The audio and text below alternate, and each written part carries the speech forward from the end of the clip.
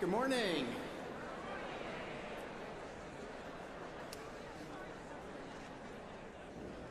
Y'all ready? All right, here we go. I now call to order the first general session of the 58th General Assembly of the Unitarian Universalist Association. Are the delegates ready to do the business of this association? Really? It was loud? No. It's unsatisfactory.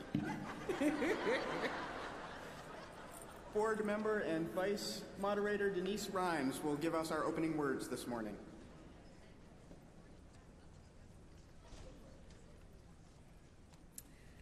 As we begin our important work of the day, these are our opening words from Connie Simon. This is the hour. The time has come. Mindful of our responsibilities as leaders of this faith and guardians of this living tradition, we call upon that great cloud of witness, those who came before, those who are here now, and those who have yet to come. We seek their presence, their love, and their support in this place at this hour. We kindle this flame to light their path and call them near as we undertake this sacred work.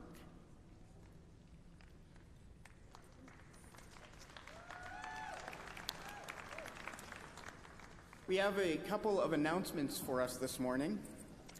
One, for those of you that are sighted and on site, if you look around you, you will see some fabulous human beings wearing beautiful green and white or red and white striped vests. Those folks are our ushers and our tellers. They sometimes will ask you to move from a place that you are because the space you're in has been reserved for a particular group of people or person, or we are not in compliance with our fire regulations. They do it with love, and we ask that you receive their requests with love. When we get to our business voting and discussing, we have off-site delegates. There is a slight time delay between what we experience here in the hall and what they experience online. And so we ask for your patience as that lag happens so that we can be assured that in our full opportunities of democracy, we are including all who are participating. For our last announcement, which is slightly personal, I would love to be able to stay in the room with you today, which means as much as you love your oranges and your grapefruits and your rose water and your roses, if you could not open them or put them on, that would be so great. Otherwise, I'm leaving for good. And so I'm really allergic to citrus. And so I really appreciate it, like anaphylactic shock-wise. And so it's actually not a joke. So if you could please do that, it'd be really great. Thank you. Thank you for asking. Really?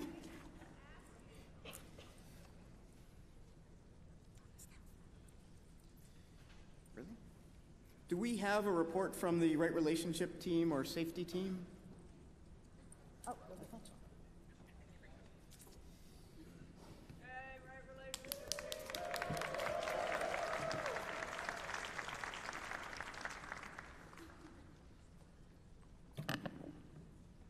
Good morning, all. It's good to be here with you. I'm the Reverend Sherry Halliday Kwan.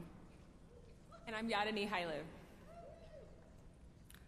Our report is brief this morning. We come from across the continent and beyond, from many cultures and backgrounds, and discovering those cultural differences is often fun. And then there are the instances that remind many of us here that this faith and this place, this gathering, is seen as a time and a space that is meant for some and not for others. We've had a variety of reports come to us over the last day that range from small microaggressions, surely things that were well-intentioned, and other larger structural problems. We've heard stories of experiences that range from unsolicited comments about the appropriateness of people's lipstick choices and clothing, as well as exuberant welcomes that communicate to the young, Black, brown, Indigenous, queer, or trans person that for the person welcoming them, it is clear that this faith is not seen as theirs, but as something that they're welcomed into as a guest. Let us assume that if we're all here in this hall, having gone through the registration process and the daily hassle of navigating these somewhat confusing halls, that we are not only meant to be here, but that we meant to be here. I'd like to remind everyone that scooter users' space includes the scooter. That's not public space, and I ask you to allow people to exit the hall and move without you cutting in front of them if you happen to be someone who's walking. Please don't arrange the furniture in rooms. Those were designed specifically with accessibility in mind. And along these lines, I want to share an event from yesterday. There was one session, rather popular, where the presenters rearranged the room in a circle, and in doing so, shut out scooter users. It was an unintentional oversight, and when made aware of this, their response was clear. They apologized, changed the chairs back, and committed to do better in the future. With gratitude to those presenters, and apologies and gratitude for those who raised their concerns and simply wanted to access this space that was already for all of us. Let us all commit to doing better in the future. Let us begin now.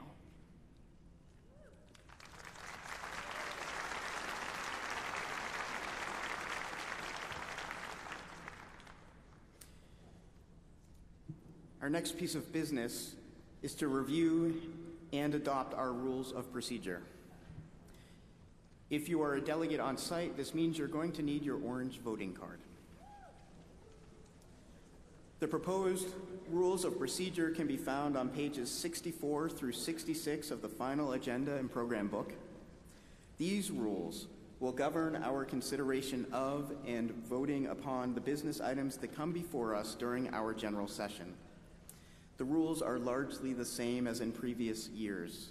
There are a couple of items that I want to direct your attention to. Please note that Rule 5 provides that no amendments to a business resolution, bylaw change, or rule change will be in order unless submitted for consideration at the mini-assembly for that item, which was yesterday.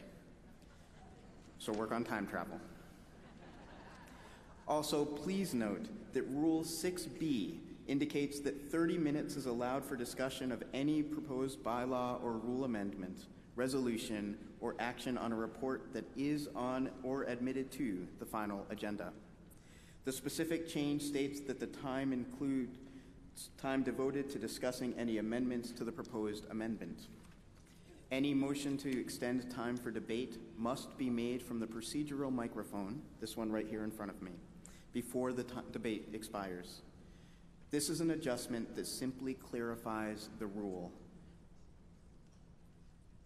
Additionally, Rule 6C, clarifications have been made to explicitly include off-site delegates and adjust time limits if there are no speakers at the pro or concern microphones regarding calling of the question. As a reminder, Rule 7 provides that separate microphones will be designated as pro and concern for discussions of proposed bylaw amendments, rules, resolutions, or actions. The pro mic is up front to my left. The concern mic is up front to my right. There's also an amendment microphone, which has been placed in the front area. There we go, magical lights. And of course, the procedural microphone right in front of me. Please note that points of personal privilege and points of information must be made from the procedural mic and not from the pro or concern mics, nor the amendment mic. By the way, only delegates may speak from the microphones, except by express permission of a co-moderator or whomever is moderating the debate of the moment. I strongly urge those of you who are attending General Assembly for the first time to read and review the rules of procedure. Particularly, look at Rule 6 on page 64 of the rules so that you understand the time limits in effect. No person may speak on any motion for more than 2 minutes. 30 minutes is the time allowed for discussion of any proposed bylaw amendment, rule change, resolution, or action on a report that is on or admitted to the final agenda. Before proceeding with further business, I want to introduce you to Tom Bean, our legal counsel,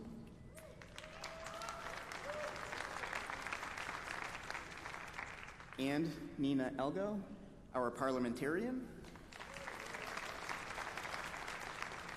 They help make sure we do things properly. That said, will the board secretary make the appropriate motion with respect to the rules of procedure? Thank you. Before we can do this piece of business, we need to know that we are entitled to do the business. Therefore, I am pleased to report to you that at this time, there are 2,625 people registered and present in some form for this General Assembly.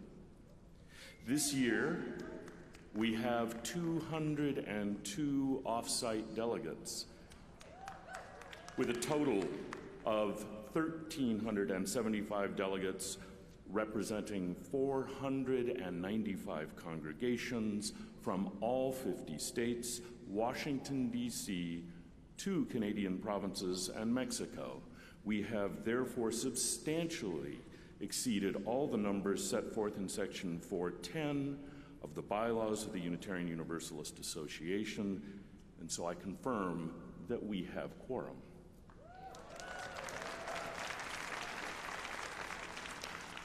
Moved that the rules of procedure of this General Assembly as set forth in full on pages 64 through 66 of the final agenda be adopted. Is there a second?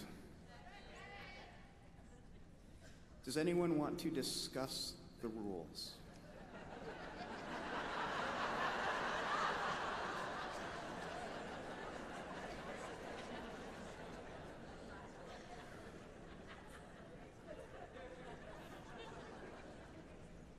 Seeing no one moving for discussion, we do have somebody off-site.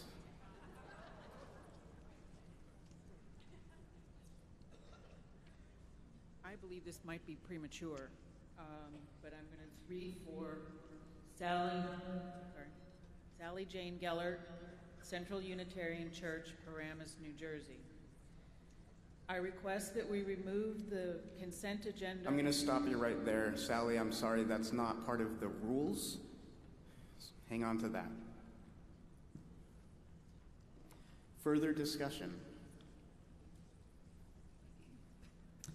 Seeing none, hearing none, we're ready to vote. All those in favor of adopting the rules of procedure, please do so by raising your voting cards or voting online. I'm going to just give it a sec for the off-site delegates to get their votes in. Those in the hall, feel free to lower your cards.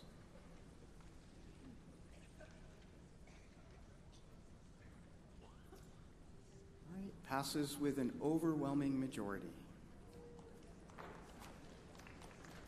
The motion carries, and we have rules and procedures. Sarah Dan. Thanks for joining us on stage. I'm happy to join you. Good morning, friends. Good morning, friends. There we have it. We got to get those lungs moving. My friends, I want to sing a little bit with you before we start our business day because I find it most important for us to breathe. So I'm going to ask you to take a breath with me. And out. So when I wrote Meditation on Breathing, breathe in, breathe out, it was in response to the events of September 11th. And since then, I've heard all kinds of stories about people using singing believing in meditation on breathing.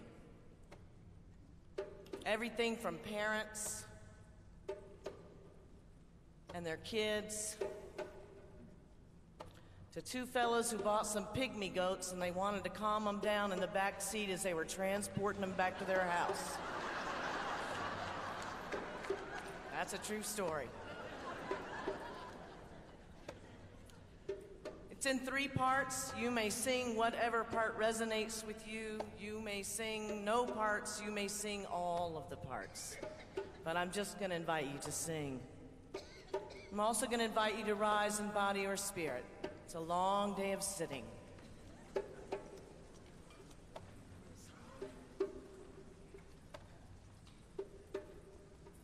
Breathe in, breathe out.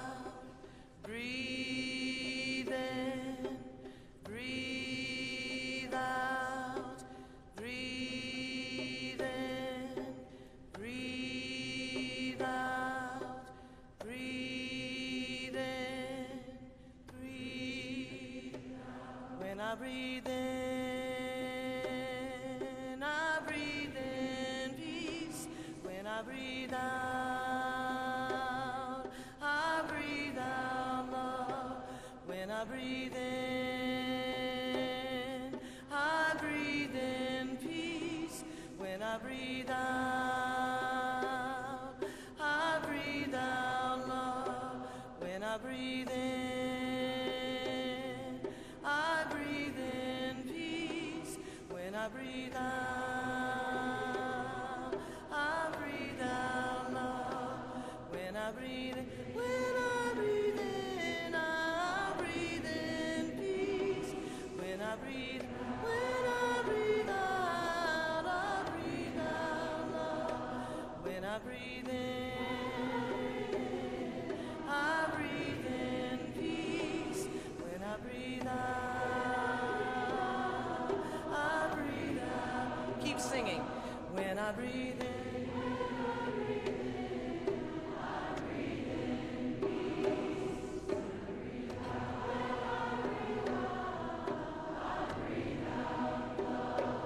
When I breathe in,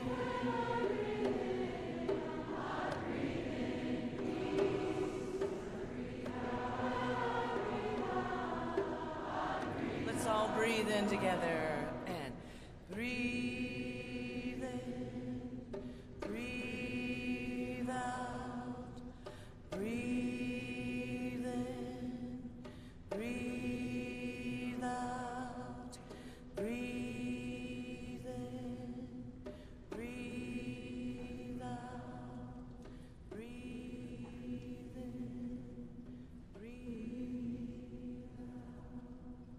I encourage you to take a breath and think before you speak.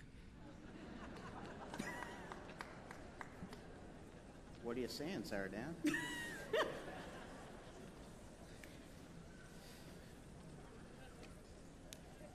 We are gathered during a time of great struggle and great possibility in our faith movement and in our larger world.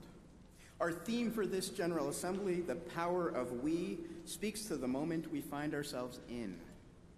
In recent years, the Unitarian Universalist movement has been wrestling with who we are. The word we draws a circle around a group of people. We have been asking ourselves, where have we drawn that circle? Who is included in it and who is not? Who have we placed at the center of the circle and who has been pushed to the margins? Our movement has been grappling with what it means when everyone within the circle of our faith, those in the center and those at the margins, has a valued voice and a place at the table. And we've been exploring what it means to pay attention more deeply to the perspectives of those who have been pushed to the margins or outside the circle for the majority of our movement's history. We've been learning how doing this grows our collective power, grows the power of we. It doesn't feel like a coincidence that next week, or this week, is the 50th anniversary of the Stonewall Uprising. On June On June 28, 1969, those who were most oppressed, trans women, drag queens, people of color, young folks living on the street, fought back against police brutality. As the uprising grew and spilled out of the Stonewall Inn, they were joined by friends and allies, now accomplices, in the streets of Greenwich Village.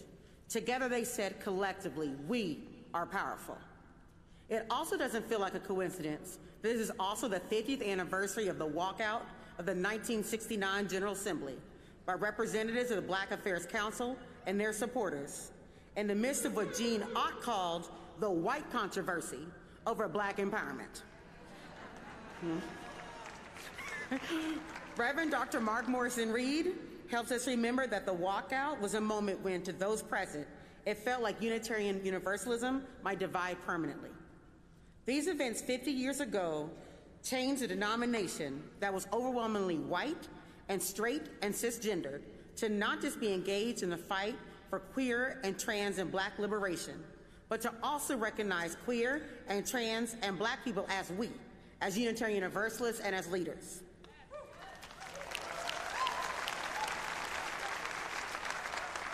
They charged us to respect and follow the leadership of Black and brown trans women like Marsha P. Johnson and Sylvia Rivera, and Black UUs like Musiklinga Sadinga, formerly known as Hayward Henry Jr., and Whitney M. Young Jr. As queer and genderqueer leaders, we honor the prophetic elders and ancestors within the overlapping Black, queer, and UU movements who made our very lives possible and gave us the chance to bring our gifts forward and to serve as your co-moderators, the highest volunteer leadership position in this faith.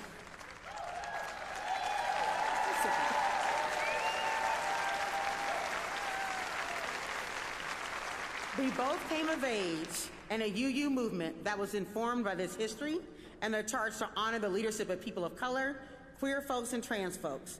We lead a little differently than those who came before us because of being steeped in this charge as young people.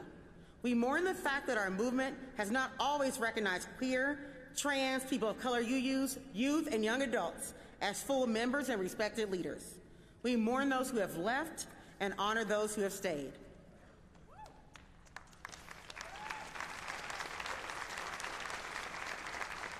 When we do move the margins to the center and fully value the leadership and contributions of those who have been marginalized within our movement, people of color, queer and trans people, disabled people, low-income people, young people, and others, amazing things happen.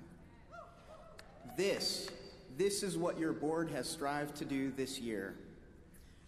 For example, new understandings and practices of accountability are emerging as we explore how to ensure that our institutions and covenanted communities are accountable to the needs of all of us. This has included refining the board's conflict of interest practices and working with UUA staff and our affiliated and partner organizations to create a shared ethics board and a revamped national advisory committee. It has meant making adjustments to the moderator position and the election process, as well as the pipeline for the appointments and nominating committees. And it has meant working toward modernizing the UUA bylaws to make them more liberating.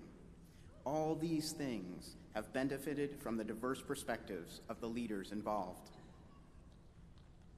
But it's also important to pay attention to the impacts and really the cost of leadership for those who are most marginalized. All leaders, particularly volunteer leaders, make sacrifices and commitments of time, energy, and other resources. But for leaders with target or marginalized identities, the impacts are disproportionately costlier. To use ourselves as an example, serving as co-moderators has meant lost wages, lost vacation, and lost rest due to spending all of our available time or our time off from our full-time jobs on our moderator duties. It means extra exhaustion from managing expectations and demands of us based on our identities. It means isolation from our communities of support due to perceptions of conflict of interest or the boundaries of the moderator role itself.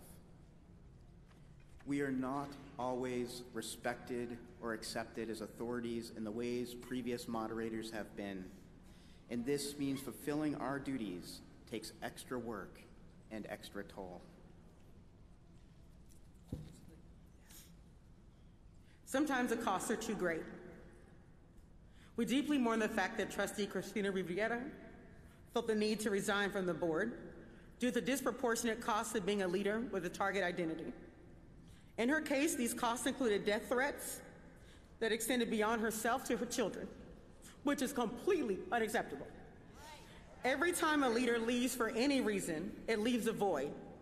We mourn the death of Dick Jackie and the resignation of Tim Atkins this past year, and we will deeply miss Latifah Woodhouse and Vice Moderator Denise Rhymes, who are cycling off the board after this GA. But no one should have to leave because of the violence and impact of bigotry and foolishness. Dismantling systems of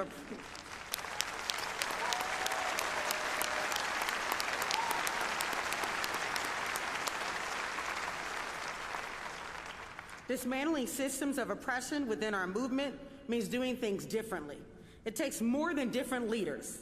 It also takes different leadership structures, culture, and different ways of doing things. It takes trying things and failing and figuring out what to do differently. It takes slowing down, evaluating what we are trying, and valuing the process, not just the outcome. So as co-moderators, we've tried some things. Some have gone well, and some haven't. Having two moderators is something that hasn't been tried before. On the positive side, it's not about having two people at the helm instead of one. It's about modeling shared leadership and fully believing that all members of the board can lead in some way.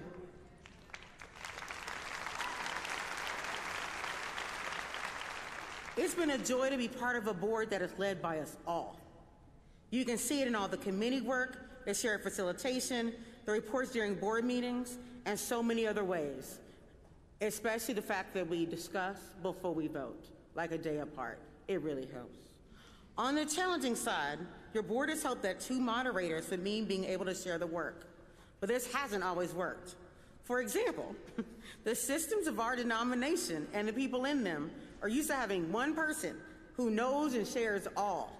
They aren't prepared for only one of us to attend a call or a meeting or a gathering. So what should be an advantage sometimes is not, because our structures haven't been set up for shared leadership.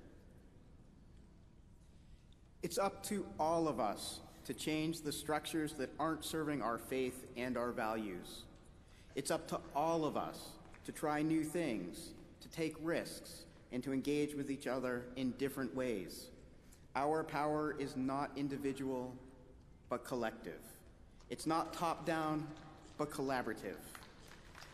Instead of searching for authority to blame, let's own our own agency, get to know each other more deeply, and work together to make changes.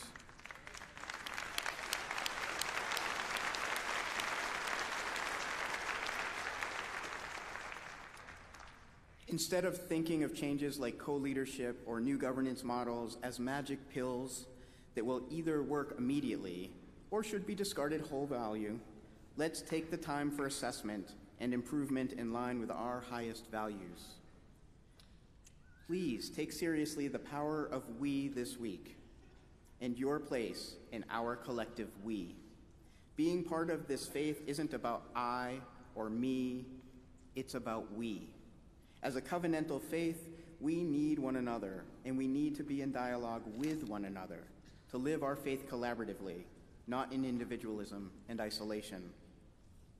Last year's General Assembly dipped a toe into a different way of doing governance. This year, we are moving closer to a general conference that allows for collaborative theological discernment about where we are going as a faith. This collaboration begins an active involvement in the two theme programs and conversation sessions, today from 1:30 to 4 and tomorrow from 9 a.m. to noon. Please take these sessions seriously. Fully engage in them from a place of care and attention to our collective we. We are continuing to build toward a full general conference next year, where we will continue these conversations and decisions about our bylaws, what it means for us to dismantle oppression and white supremacy within our denomination and world, our UU principles, and who we are called to be now and for the future. We are counting on each of you to keep showing up and engaging deeply in these conversations. Before we move on, we want to give voice to the urgency of leaning into this moment together as a movement. We are sitting at the precipice of something beautiful, incredible, and radical in this faith. We must allow it to happen and not let fear and distrust of change be our guide. I encourage you to listen to Leslie Takahashi's Berry Street lecture and The Foz by Mama Paula Cole Jones to ground in what we are talking about. There are a couple of places in my life that feel like home. One is Cedartown, Florida, where my dad's family is from. My great aunt, who's 94, here we go. When I step on that soil, especially at that little church graveyard, where so many of my ancestors are buried, I feel their struggle, dreams, and joy rise up in me. The second is my church home, Tennessee Valley UU Church, that grew me up and helped mold me to the person in front of you today. The third is the Highlander Research and Education Center, a place I started going to as a child and was blessed to work at for over 11 years. Highlander was firebombed by an alt-right neo-Nazi group in April when I was at a ministerial fellowship committee meeting. They burned down our office, a lot of our archives, and left a huge neo-Nazi sign next to the burning building. Now I've gone through a lot, y'all. I've been ran off the road, shot at, had my picture and address and card posted on every neo-Nazi site in the country. But that bombing rocked me to the core. We are living in a time when white supremacy, heteropatriarchy, transphobia, and the alt-right is on the rise. The question is, how will we respond as a faith movement? We are also living in a time when many social justice organizations say and do externally does not match up with how they operate internally. I would venture to say a lot of our churches move very similarly. Deliverables matter more than the care for the people involved or the impact the work has. It is meaningless. Let me say it again. It is meaningless for organizations and movements to claim to be about changing the world and then operate in oppressive ways in terms of staffing, how decisions are made, and how people are treated.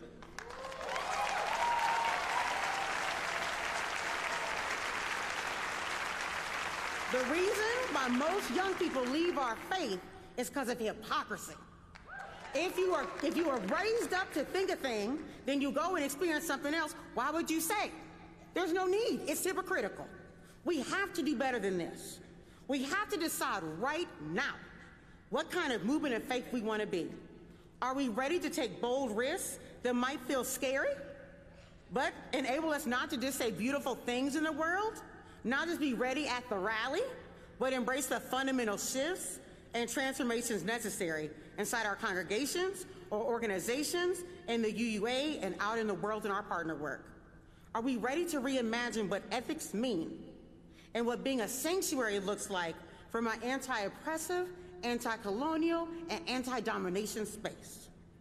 Are we ready to be on the side of love, not just when it's convenient to wear our yellow shirts, but when it's inconvenient and causes us headaches and keeps us up at night? We need to be ready, y'all.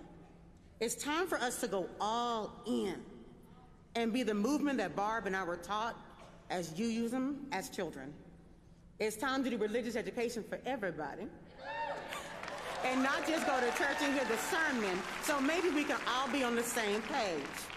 It's time for us to put care of each other first, the impact we want to have in the world next, and then the deliverables third, because you put the care and the impact first, deliverables will come. We must truly, fully, and unapologetically live out our values, be the change that we wish to see, and still say righteous and indignation, and not just complacent.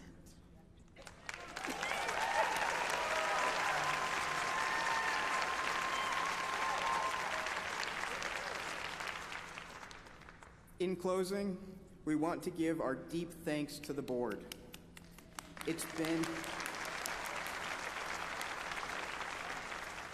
been an honor to serve as your co-moderators. We want to thank our board members who cycle off this year. Thanks to Latifah Woodhouse for her year of service on the board, to Chelsea Hendricks and Tanner Linden, our amazing youth observers.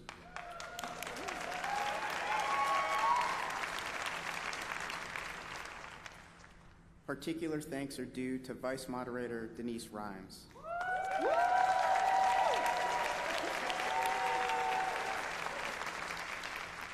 Denise, we wouldn't be as successful as we appear, as moderators or as a board, without your support. You have been a steadfast keeper of details and the big picture, while also being a calming presence time and again.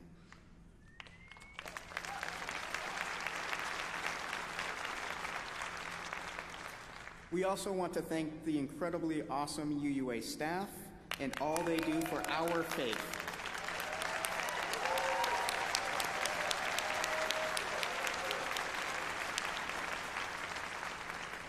We particularly want to lift up Dr. Jan Snegas, Pat Kahn, and Tim Brennan.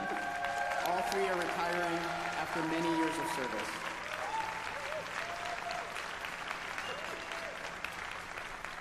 Tim, thank you for the expertise, leadership, and clarity you brought to the CFO position as a UU, and your passion for socially responsible investing and shareholder activism.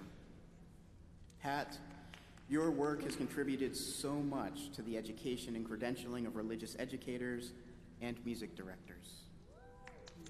And Jan, we love you. We love Tim and Pat also. But Jan, you have transformed the job of GA and Conference Services Director and yourself in service to our faith. Your passion for imbuing our UU values into every General Assembly while always being the voice of reason and reality is no small feat. Thank you all for the gifts of serving as your co-moderators. Thank you.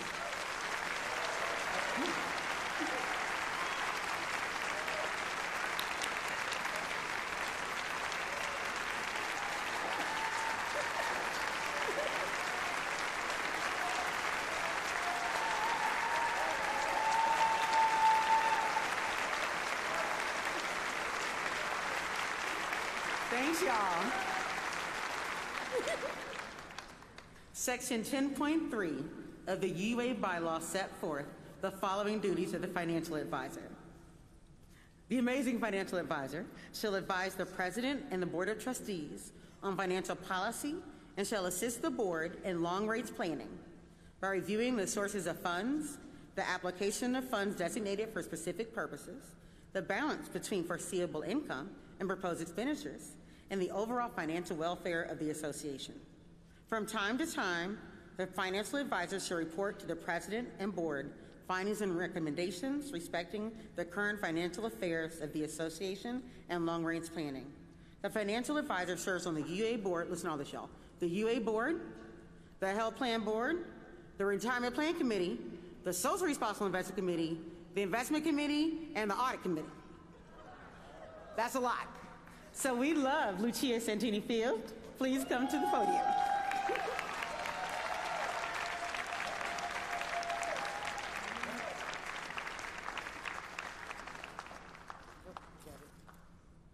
Good morning, everyone. I'm so hopeful I'm not going to fall in front of all of you. It's not clear yet whether I will or won't.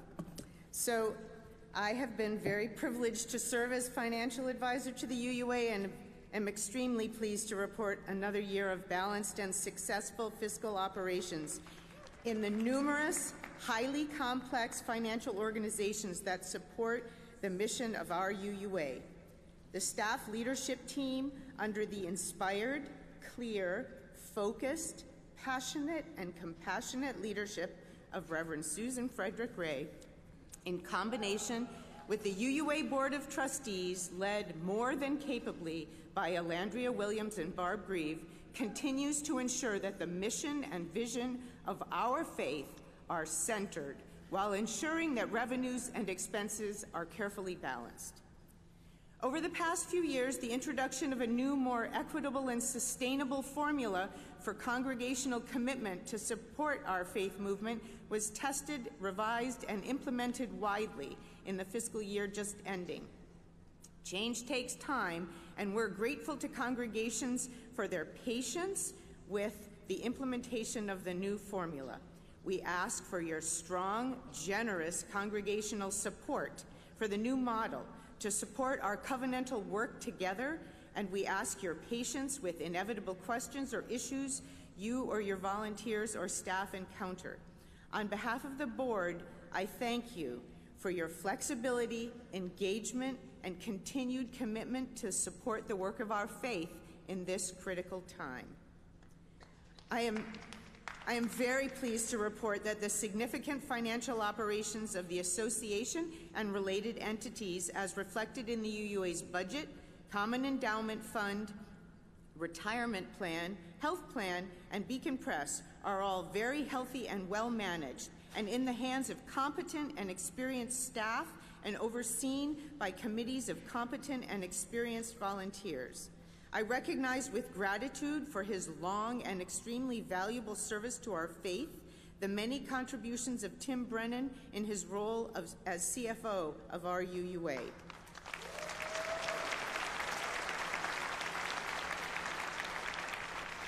Tim will retire at the end of this fiscal year. He has overseen tremendously positive changes in financial management, investments, control, and reporting, to name just a few.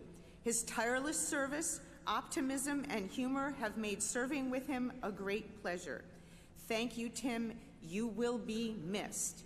I hope all of you will see the short video documenting the UUA's significant corporate activism related to climate change initiatives, which highlights Tim's strategic leadership and commitment to this critical work. As you know, the association has been focused on the important work of dismantling systems of oppression and white supremacy. This is critical work at any time for our faith, and it is long overdue in our faith and our country. We must all commit to learning, self-reflection, and constructive change to support this work.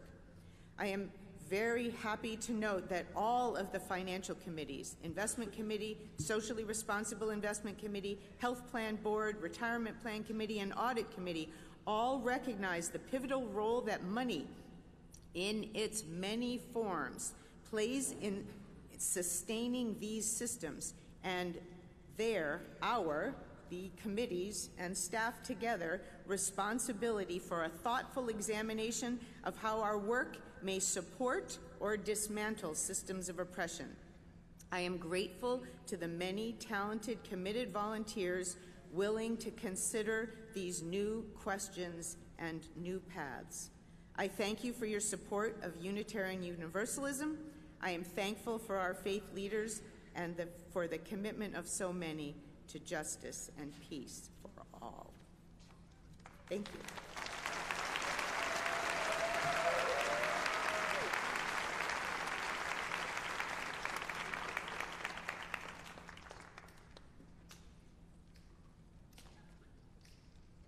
Join me in this rhythmic pattern. And when you feel called, rise in body or in spirit. In our opening ceremony, we taught you We Rise, the movement song by Batya Levine. I'd like to just review your part so you can sing it with a little more vigor and confidence today. It goes like this. Rise. Try that with me. Rise. Beautiful. Sing that again. Rise. One more time, just like that. Rise. And the fourth one goes up. Rise. Can you sing that one for me? Rise. So let's do the whole pattern. Rise. We'll sing that again. Rise. Once more, just like that. Rise. And the last one goes up. Rise. Brilliant. We rise, humbly hearted, rise, won't be divided, rise, with Spirit to guide us, rise. Let's sing all that again. We rise, humbly hearted, rise. We won't be divided, rise, with Spirit to guide us, rise. The second part sounds like this. In hope, in prayer, we find ourselves here. In hope, in prayer, we're right here. Sing with me. In hope, in prayer, we find ourselves here. In hope, in prayer, we're right here, and we rise, humbly hearted, rise. We won't be divided, rise, with Spirit to guide us, rise. One more time all together. We rise, humbly hearted, rise. We won't be divided, rise, with Spirit to guide us, rise.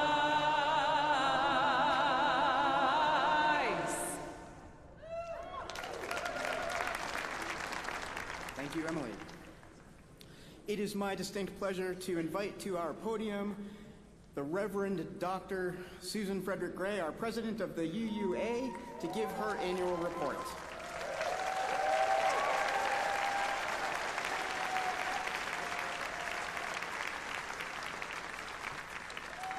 Hello, beloveds, beautiful ones. Oh, what an honor it is to stand on this podium and to see all of you. Oh, well, we are living in difficult and dangerous times. These are not ordinary times, and our work as Unitarian Universalists in our congregations, as leaders, and at the UUA must also not be ordinary. Two themes defined my first year as president. Number one, this is no time for a casual faith.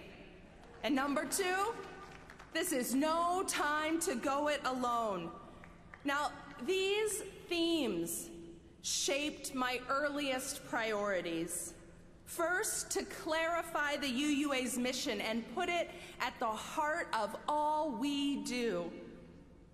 And second, to strengthen relationships across our association, because when we work together in relationship focused on mission, we amplify our power as a moral force for love and justice. And right now, together, we have the enormous task of embracing bold institutional change that truly embodies the liberatory values of our faith, a beloved community where all people of all identities thrive.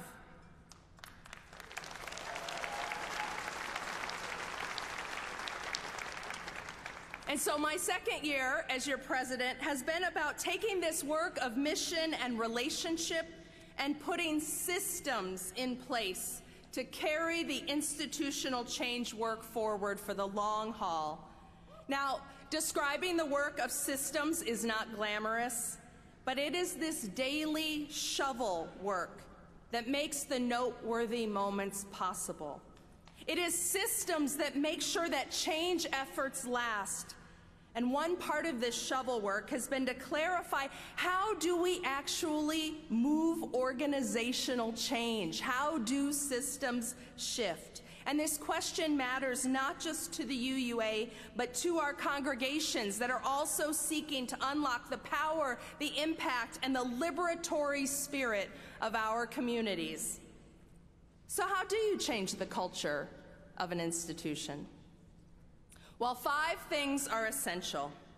Number 1, a clear mission and vision to name where we are headed and who we are called to be. If you don't know where you're going, anything will do, right? So you've got to be clear about mission and vision. Number 2, you need leaders who are committed and invested in that vision. Without leaders who understand and are invested, an organization will not be able to create substantive change. Number 3, you need ongoing skill building, because guess what? Change is not just about a mindset. Change requires specific and real skills and ongoing learning and skill development. A learning community is a change community.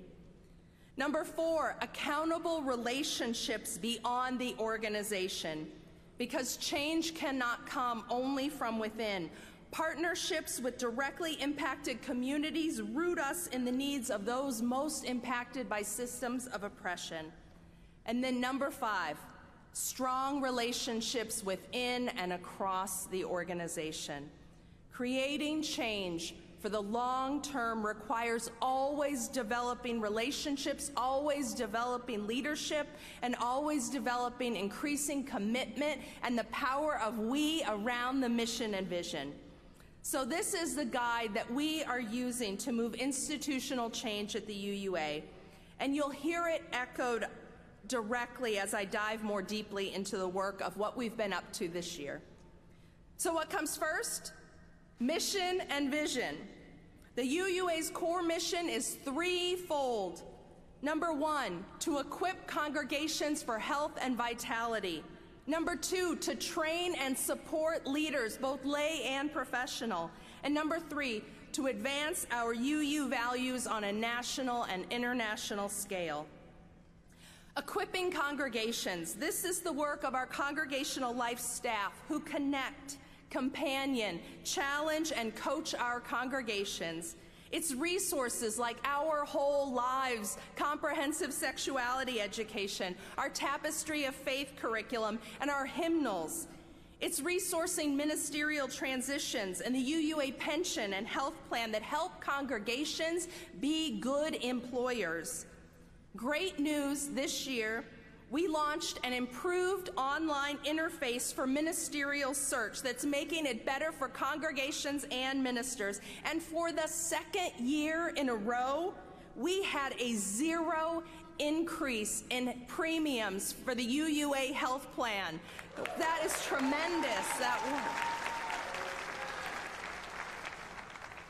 Number 2, second part of our mission, training and supporting leaders. That's the work we do to credential religious professionals, to provide continuing education and cohort gatherings for religious professionals, lay leaders, and youth and young adults. A brand new resource we launched this year is Leader Lab. Leader Lab is an online resource that has live and on-demand courses on everything from board governance and stewardship to nurturing equity and diversity in congregations, and you can find it at uua.org Leader Lab. In addition, recognizing that we have not taken a holistic look at youth ministry in more than a decade, we are launching a strategic visioning conversation around youth ministry to identify needs and opportunities to strengthen our ministry to and with youth and to keep them in our faith.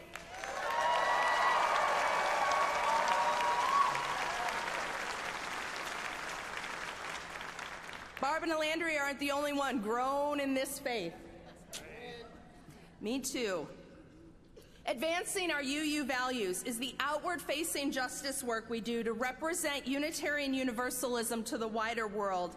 It's our international partnerships and advocacy work, and it's our justice work. It's the ministry of the United Nations Office, Side with Love, Love Resists, Congregational Advocacy, and Beacon Press. All of this is possible because of your support for the UUA and your congregation's support through the annual program fund. The UUA is the embodiment of the covenant that our congregations and communities make to each other. When you support the UUA, you are supporting each other as congregations so that all of our congregations have resources, leadership, support in times of crisis, celebration in times of joy. You are nurturing each other when you support the UUA. You are powering the mission of the UUA. And I just want to lift up that congregational support for the UUA is the single largest and most important funding for our core mission. Now, one of the ways I think about mission and vision is that mission keeps us grounded. It reminds us of our core work. But vision helps us soar. Part of the hope for this 2019 General Assembly and the upcoming year is to be in discernment across our association about our vision for Unitarian Universalism, the power of we. Now, while this is in progress, we at the UUA have articulated an operational vision to guide the changes that we must live into at the UUA.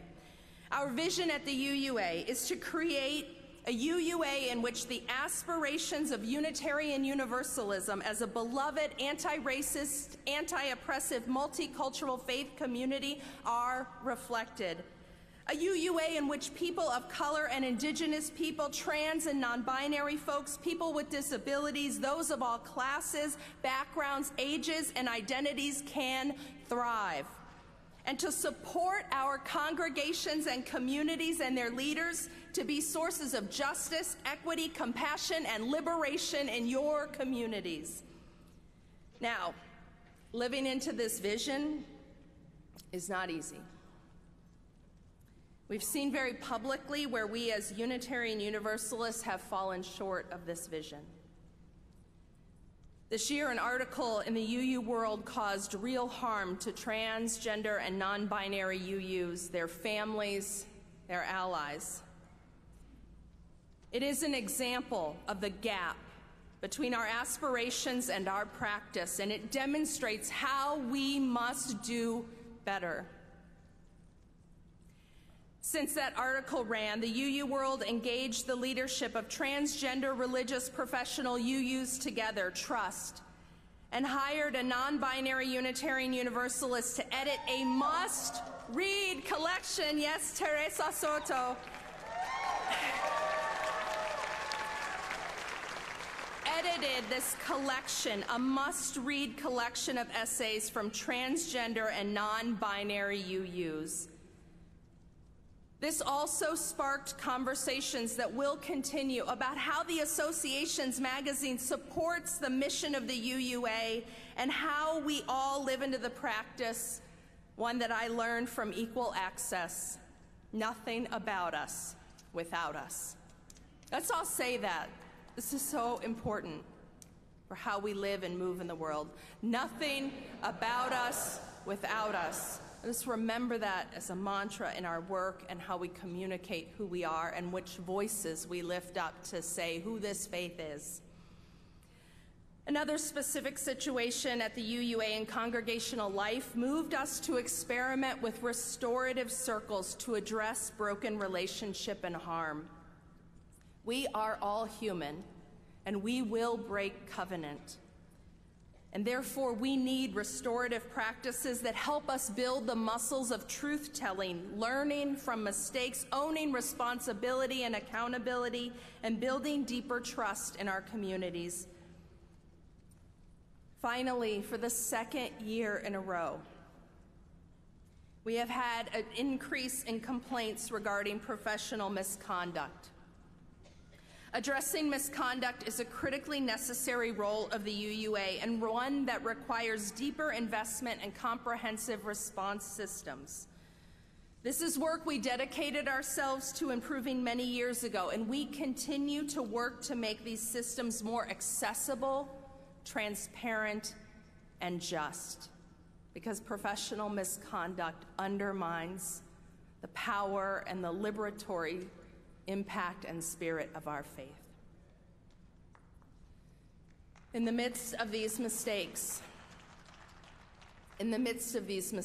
and areas of ongoing growth, we have also made important progress on core promises that we made coming out of the disruptions 2 years ago that called us to dismantle a culture of white supremacy and Unitarian Universalism. Very early in my first year, we implemented new hiring practices aimed at diversity and equity, and I'm pleased to report the impact of these practices. 2 years ago, the Leadership Council, which is the senior executive staff of the UUA, was 12% people of color. Today, it is 42% people of color.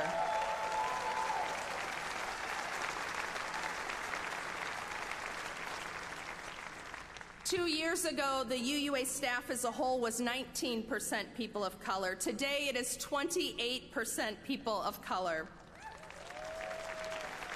Today at the UUA, we have identity-based groups for staff of color and Indigenous people, for LGBTQ staff, and for trans and non-binary staff. Now, we are not done.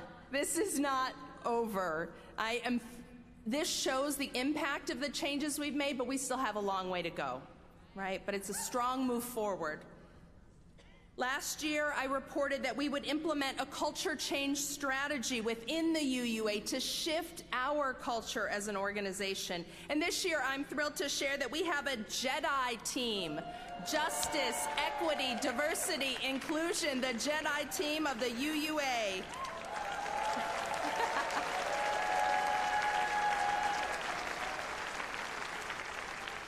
They are working to identify obstacles to full inclusion that involve power and equity and build the skills we need to create a truly diverse, equitable, and just workplace at the UUA. Last year, I asked you to be part of our commitment to Black Lives of Unitarian Universalism for their groundbreaking ministry. Individuals, congregations, and UU institutions, including the UUA, we have pledged over $4.3 million for the Promise and the Practice campaign. And this year, at this General Assembly, we are fulfilling our $5 million commitment to Blue.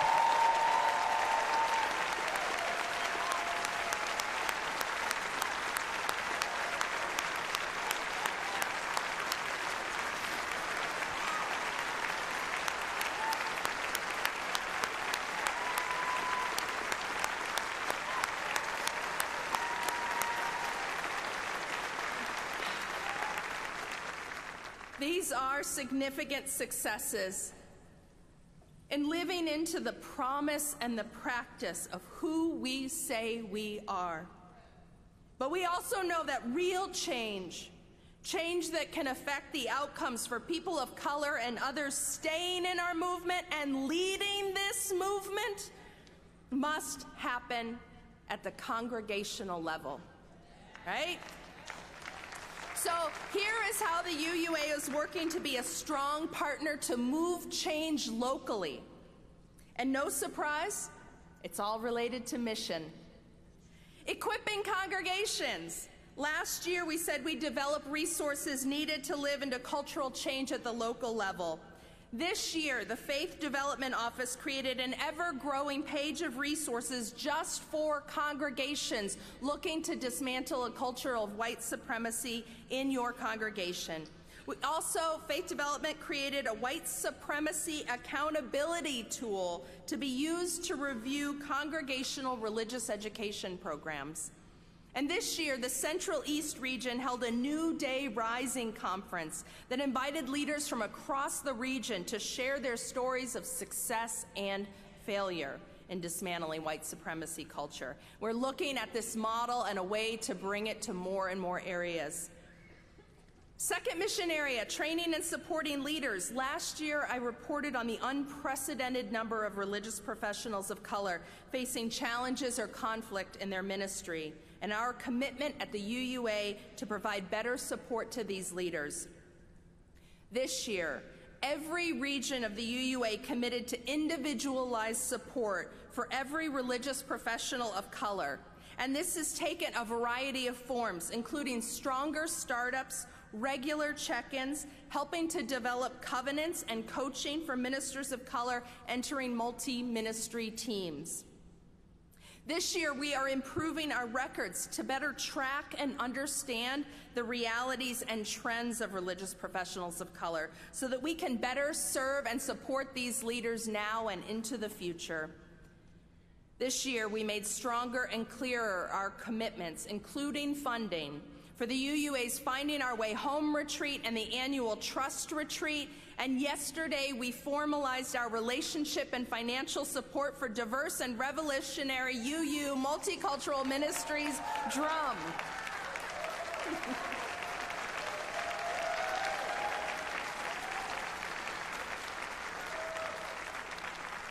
We know that investing in the leaders who have historically been marginalized in our faith is the way to bring the margins into the center and to truly change the culture of our faith. Our third core mission area is advancing UU values. Earlier, I spoke to how real institutional change requires being in accountable relationship with frontline and fence-line communities. This commitment guides both our justice priorities and how we move them. This year, we clarified 4 intersectional justice priorities through a strategic review unlike any undertaken in the last 15 years. This strategic review led to the creation of the organizing strategy team because we realized that what is needed to move justice in this country is power, and power is built through organizing. We are shifting our focus to organizing and supporting organizing. The 4 strategic areas, intersectional justice priorities, are combating criminalization, and that includes mass incarceration and policing, as well as immigrant detention and deportation, climate justice, LGBTQ and gender justice, and electoral organizing. Now, we know that UU congregations are engaged in many different issues and campaigns locally, and this continues. But we also want to model focus and long-term relationship building at the UUA and invite as many people as possible to join us in these 4 core areas. This year, the UUA supported actions at the border in Arizona and San Diego. We showed up to support Dr. Christine Blasey Ford as she testified during the Kavanaugh hearings, at rallies to support reproductive justice and to stand against discrimination targeting LGBTQ people. In November, Unitarian Universalists and the UUA showed up in Florida to help secure the largest voter reenfranchisement since the Voting Rights Act.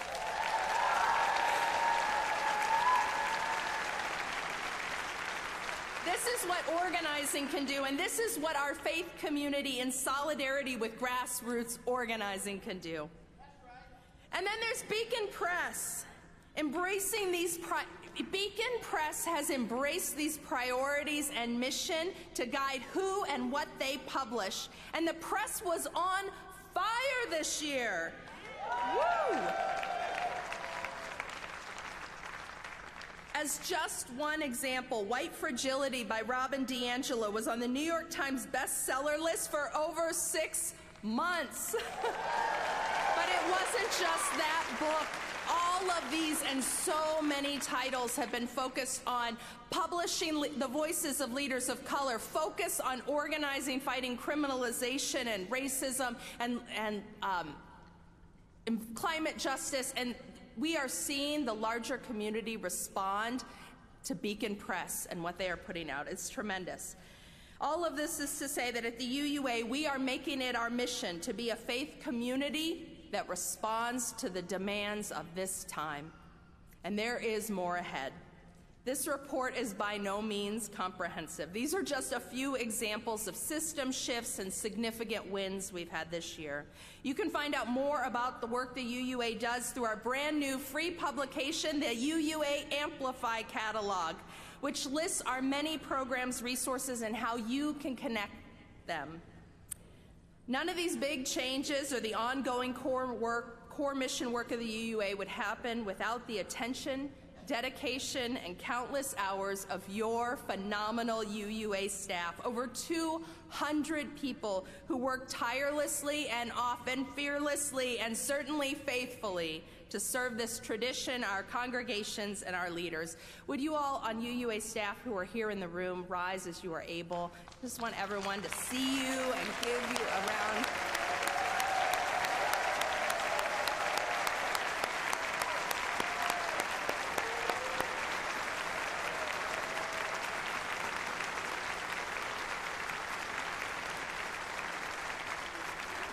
People often ask me what my favorite part of my job is, and it is getting to work with the UUA staff. It is a privilege and a pleasure.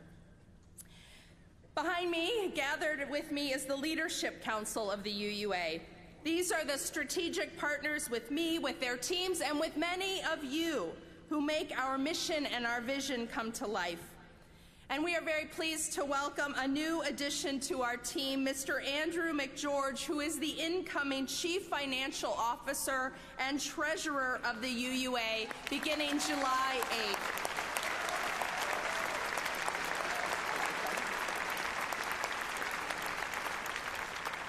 The CFO and Treasurer have a unique role because they are both a part of the staff and appointed by your UUA board. So welcome, Andrew.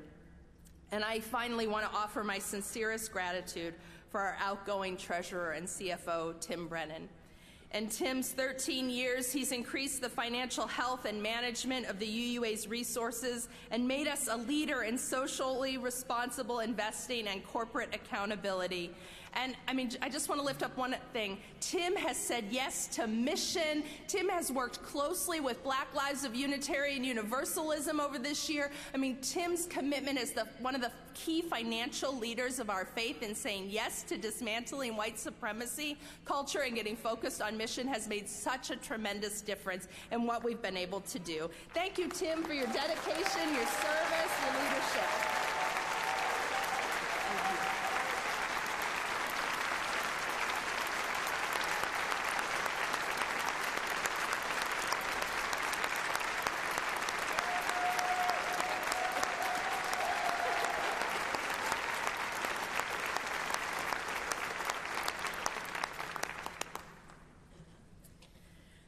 I want to devote the last section of my report. I want to devote this last section of my report to speak to the future, the challenges and the possibilities that lay ahead for who we can be as Unitarian Universalists. In these difficult and dangerous times, we see people doubling down on a deadly status quo rather than choosing to be bold, cooperative, and innovative to meet the challenges before us. And this is heartbreaking. This is heartbreaking because it is exactly in times like these when we need audacious leaders and audacious communities that are willing to take bold risks to show a new way forward, one that is life-giving, life-sustaining, life-affirming, and justice-centered. We need to be those people, those audacious leaders and audacious communities fighting for the future and the liberation of all people. And to do this, we need each other. And we need to invest more fully and generously in the power and the impact of our congregations and our larger association. A future of increasingly isolated congregations just will not cut it.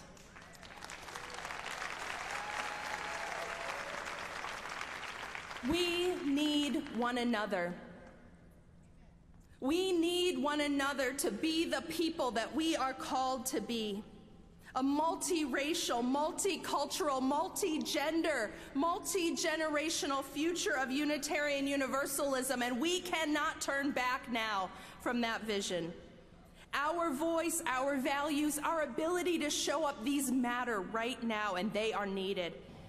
There is more possibility ahead for our world and our humanity, but we need activists for love and organizers for justice and protectors of democracy.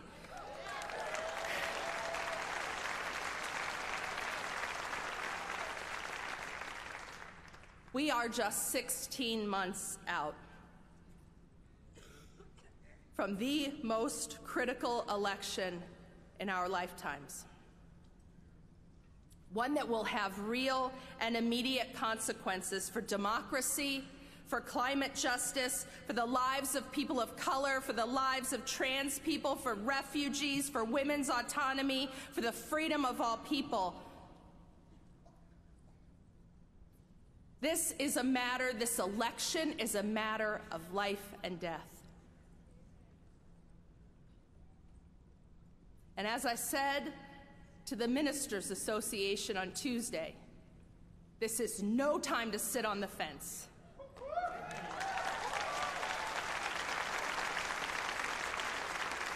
This election will have direct consequences for democracy, for climate justice, for our future, for our children, for health care, for the lives of people who live with disabilities.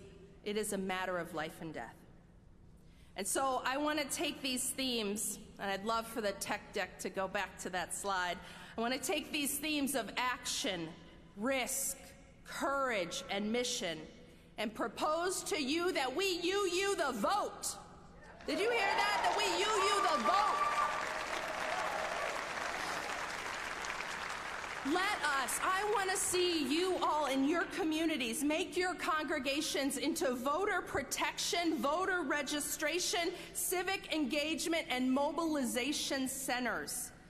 Let us show the difference, the power that Unitarian Universalists can make. You know, we already have a reputation as being the people who show up, right? Let's build the reputation that we are the people that show up and bring others to show up, right?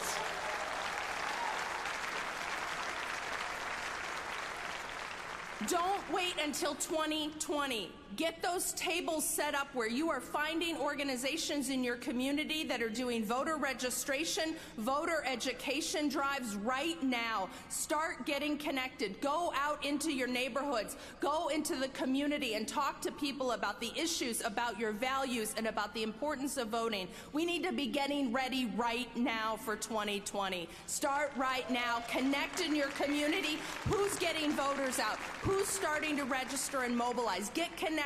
Help your people. And if it's only a partisan party, then just make sure you have information about both parties, right? Your people can choose who they want to partner with individually, and you can help them connect at your congregation. We have a choice about who we will be. Will we choose doubt, fear, moderation?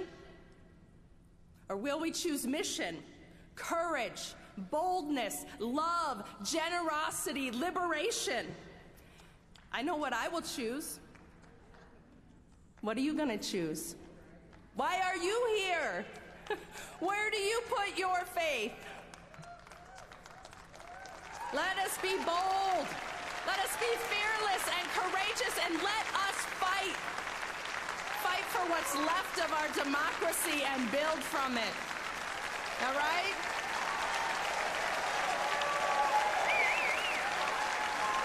Build those muscles. You the vote. You the vote. You the vote. You the vote. I love it. I love it. It is a joy. It is an unbelievable joy to serve as your president. What an honor. Thank you for this honor. It is my joy to serve with the Board of Trustees, with our fabulous co-moderators, Barb Grieve and Alandria Williams. I love you both. I'm so grateful. that the Executive Vice President, Carrie McDonald, my partner in this work, I am grateful to you. And I am inspired by all of what we are already doing and the ways that we are embracing a deeper practice of our faith and our community and a bolder commitment to risk for solidarity and justice and a more courageous expression of Unitarian Universalism. Let's get ready, everyone. Let's get ready. Let's UU the vote. I'm going to invite Everett Thompson, who is the Side with Love campaign manager. We are looking at how we use Side with Love and our justice ministries at the UUA to help us all UU the vote. And Everett's going to talk to us about Side with Love. Yeah.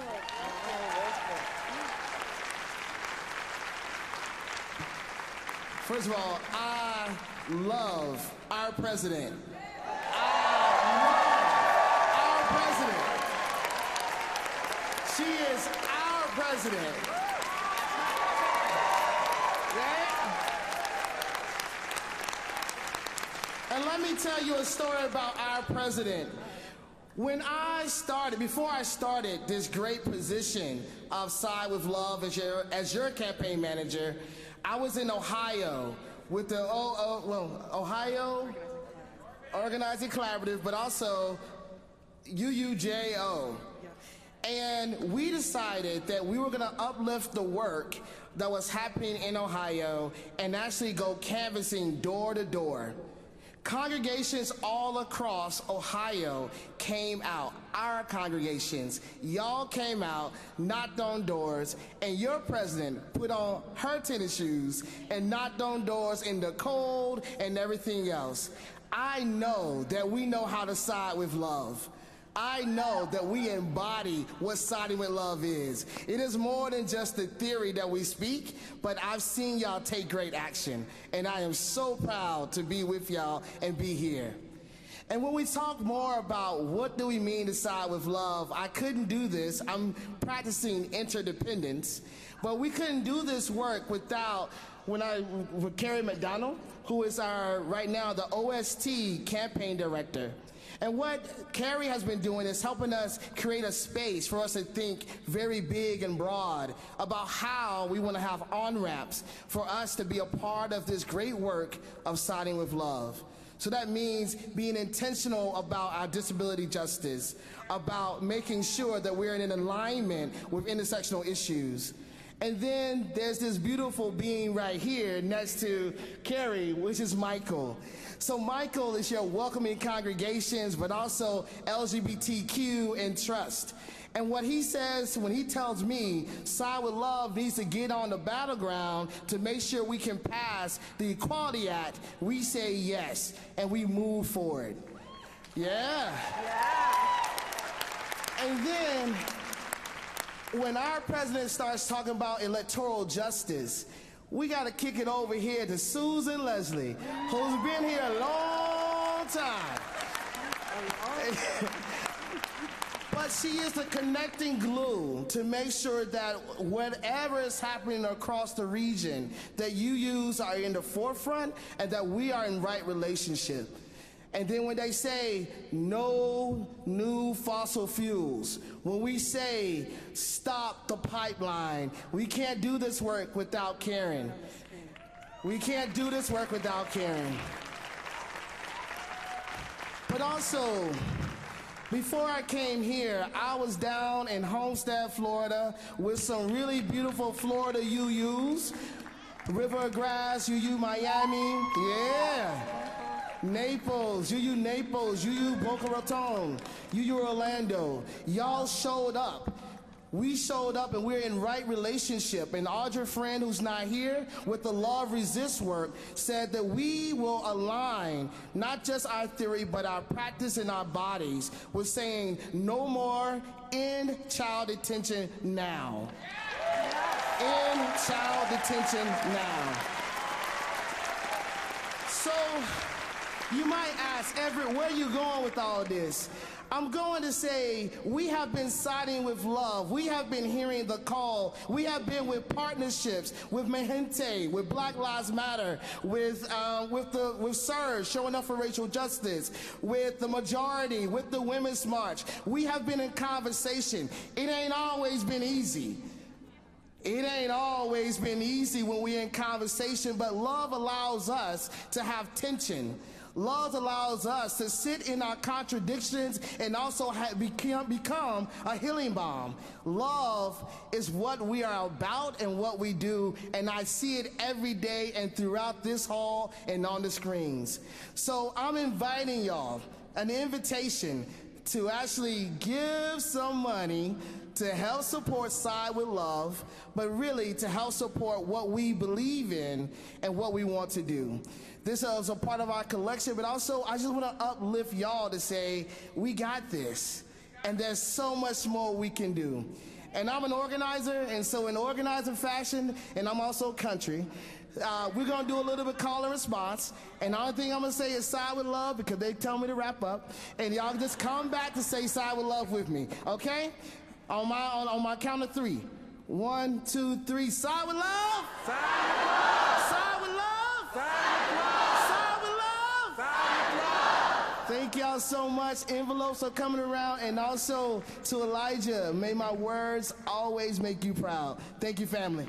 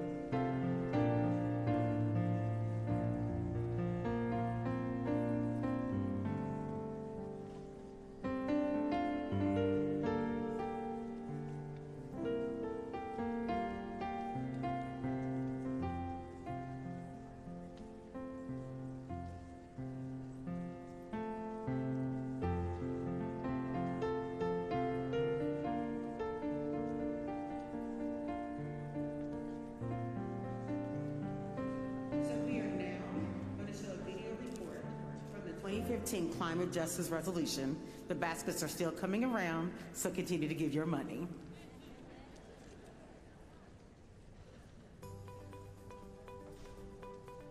We have only a decade to avoid the direst of consequences of the climate crisis.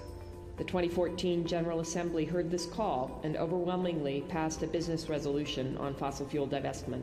My intention was to help UUs live into their values, but it was really Bill McKibben's Do the Math tour in 2012 after the election that prompted our actions. The resolution called on the UUA to reduce its fossil fuel holdings and, for those few retained, to use its shareholder rights to pressure companies to take action on climate change.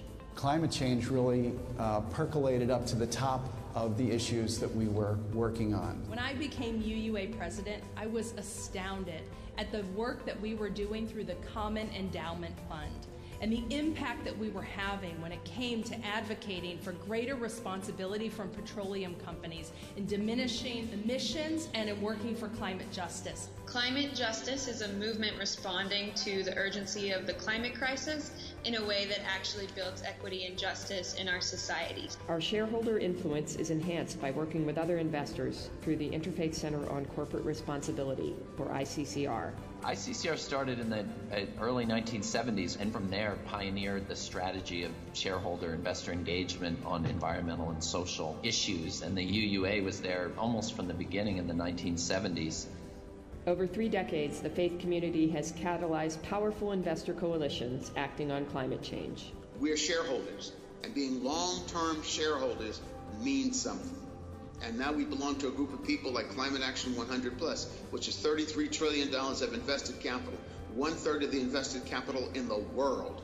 And when we walk in and say something to somebody, they listen these days. And so by working together, they have a common set of concerns they put before 160 plus companies globally, and they engage them. They talk to them, they meet with them, they have share research with each other. Since GA 2014, the UUA has filed or co-filed 32 climate-related resolutions. As an example, at Exxon, when we demanded a scenario plan for how Exxon was going to make a transition, a couple years ago, we managed to get a 62% vote on that resolution, and that was just unheard of. It was really the first time and a real turning point where the largest institutional investors in the world, the BlackRocks, the Vanguards, the Fidelities, it was your mainstream investors who said, this is really important and this company needs to produce this report. At BP and Shell and Glencore, all three of those are good examples of really seeing targets for how they're going to reduce their greenhouse gas emissions and plans that are much more assertive in terms of moving faster, deeper, really dramatically changing the businesses. 2 years ago, the UUA joined Westpac in filing a shareholder resolution at Occidental Petroleum that got 67% of the vote. It was the first time an environmentally focused shareholder resolution had ever passed at a U.S. oil and gas company. Since then, the company has gone on and is now thinking about ways to become carbon neutral. Boston Common is the co-author of a report called Disclosing the Facts, and last year the focus was on methane.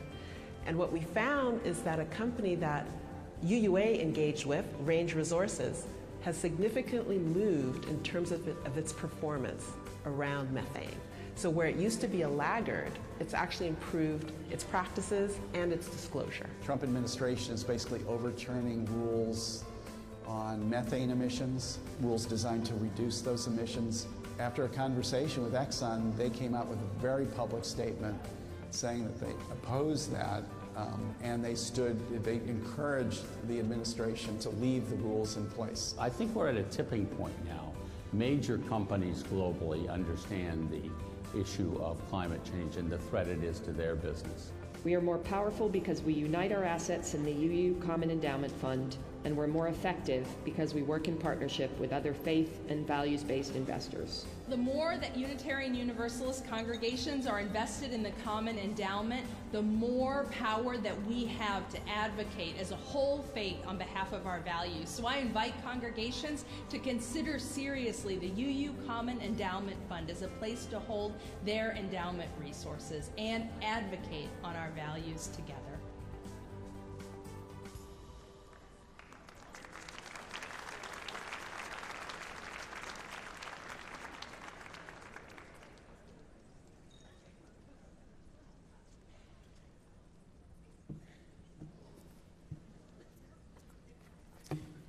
We're a little behind schedule. It is and it isn't.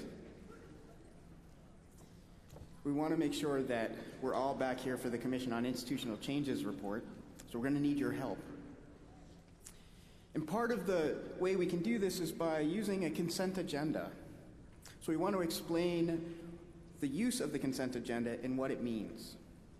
The GA rules of procedure this year include the ability to have a consent agenda, which is often used by congregational meetings and our own Board of Trustees to group routine, informational, procedural, self-explanatory, and non-controversial, or things we hope are non-controversial, items of business.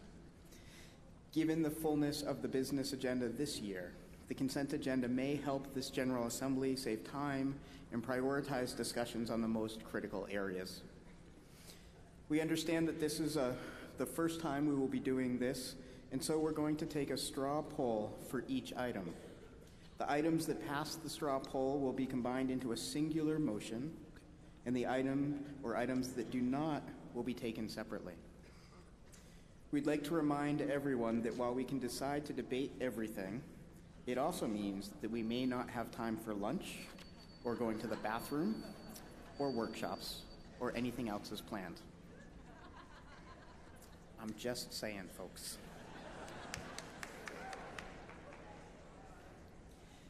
So the following proposed bylaw amendments received no amendments in the business mini-assemblies. Accordingly, your Board of Trustees recommends they be added to and passed as part of our consent agenda. Change the word final to full in section 5.11, Board of Review, line 180. Section 7.6, Ministerial Fellowship Committee, line 191. Don't worry, Greg's going to help us understand what this all means in a minute.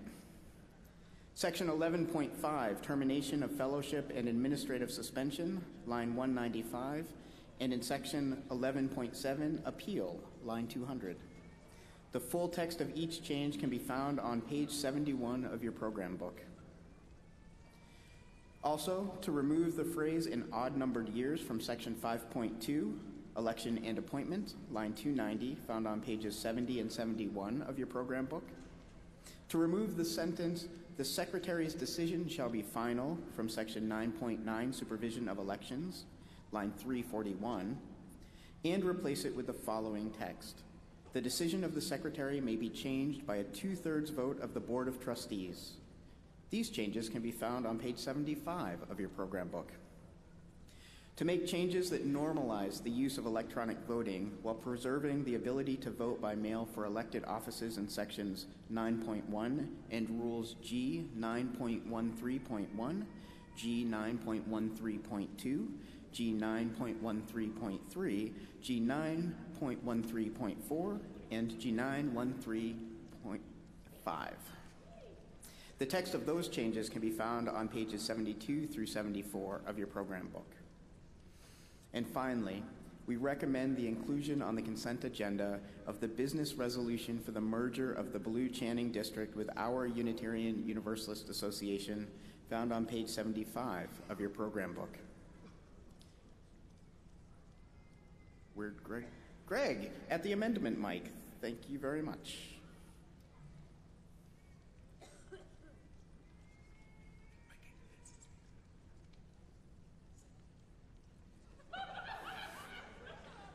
I recognize Greg at the amendment mic. There we go.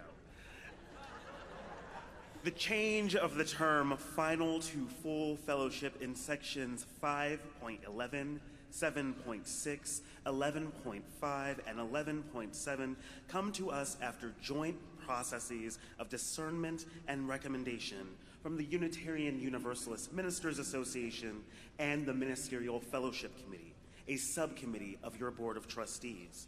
The changes are intended to reflect a thinking around ministry where professionals can continue to learn throughout their service to our faith. Removing the phrase in odd-numbered years from section 5.2 brings practices around appointments in line with how we hold elections.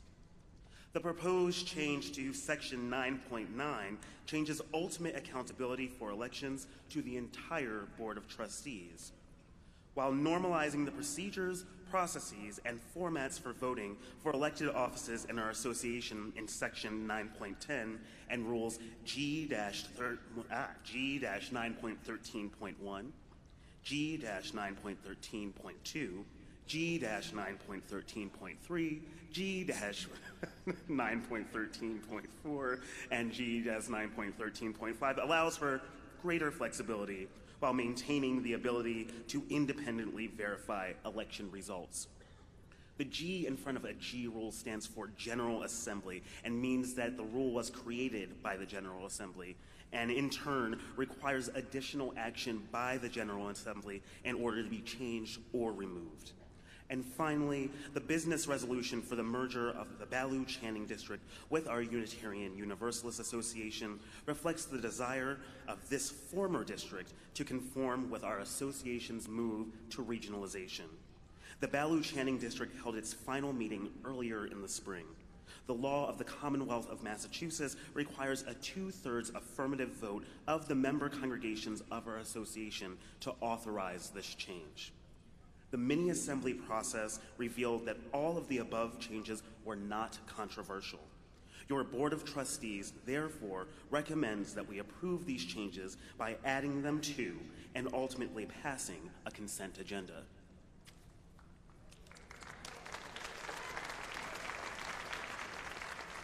So here is how it's going to work. Do you have your orange cards? Oh, yeah. So move that the changes receiving an affirmative straw poll outcome be added to the consent agenda. So we're going to go one by one. If you would like the changes to be on the consent agenda, you will raise your orange card. If not, you do not raise your orange card. Alrighty, so here we go. Final to full fellowship, 5.11A1, 7.6, 11.3, 11.5, and 11.7.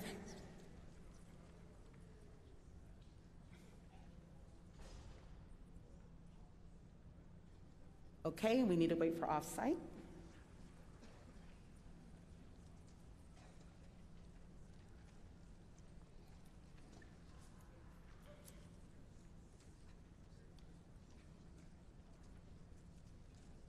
I recognize the person at the procedural mic.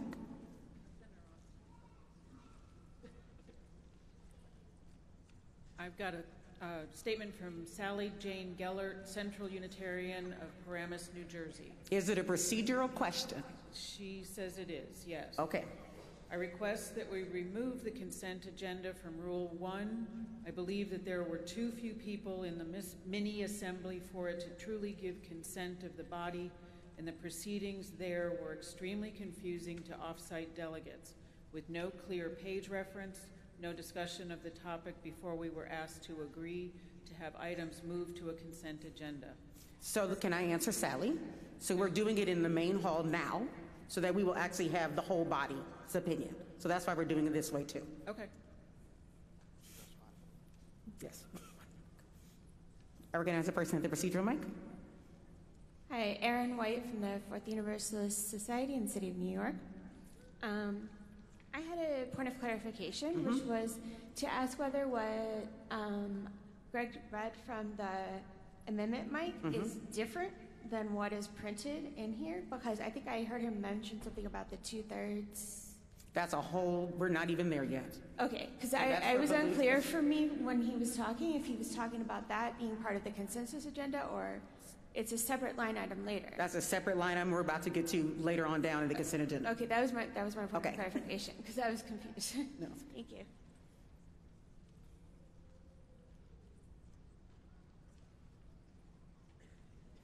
I recognize the person in the procedural mic. Carol Gray, Unitarian Society of Florence and Northampton. I'd like to remove item 5, page 3 from the consent agenda, please. So we are so I want to explain the process one more time. So we are all clear.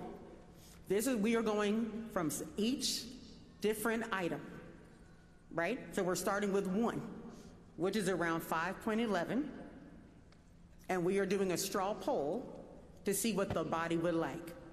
So we're not even, are you asking about 5.11 or another one? Board authority for we're not there yet. So right now, we are at 5.11. Okay, first one on the page.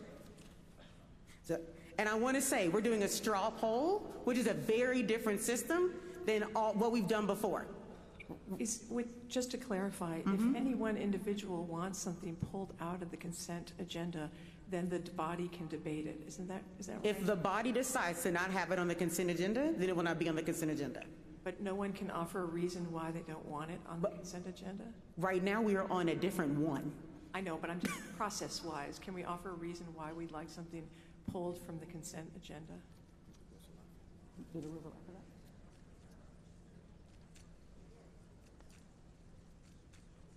If you want to discuss it, we have to take it off the consent agenda as a whole body. And then discuss it. But there's a straw vote without anyone knowing a reason why something should come off the consent agenda.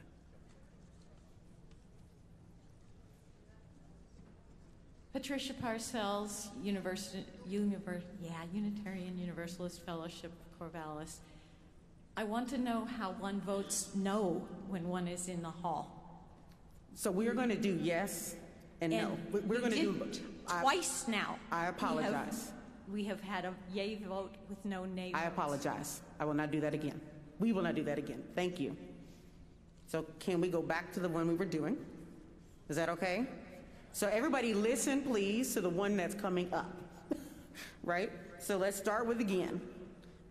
Final to full fellowship, 5.11, 7.6, 11.3, 11.5, and 11.7. If you would like it on the consent agenda, please raise your voting cards.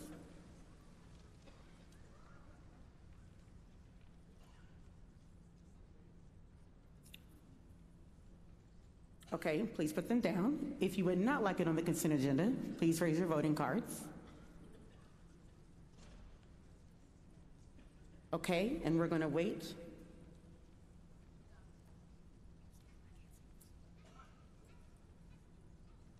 It's 92-6, so this is on the consent agenda. Thank you. We did a thing. All right, number 2, remove an odd number years, 5.2. If you would like it on the consent agenda, please raise your voting cards.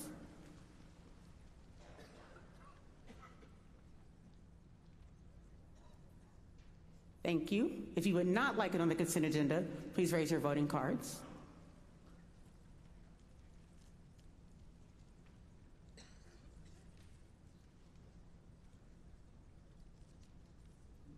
Okay, 94% approve, 6% no, so that is also on the consent agenda. Okay, number 3, modernize for electronic vote and clarify election preparation by secretary, Rule G 9.13.1. If you would like this on the consent agenda, please raise your voting cards.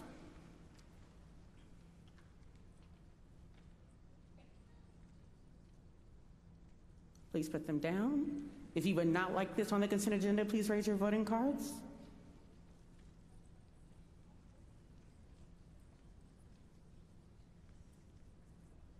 Okay, 94% to 6, so this is on the consent agenda. All right, number 4, modernize electronic vote and randomize order number of candidate names, Rule G.9.13.2. If you would like this on the consent agenda, please raise your voting cards.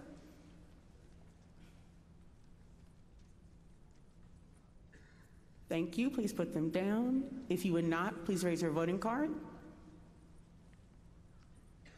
All right, we're going to wait for the off-site delegates. Thank you. 91% to 7, and 2 abstentions. I recognize the person at the procedural mic.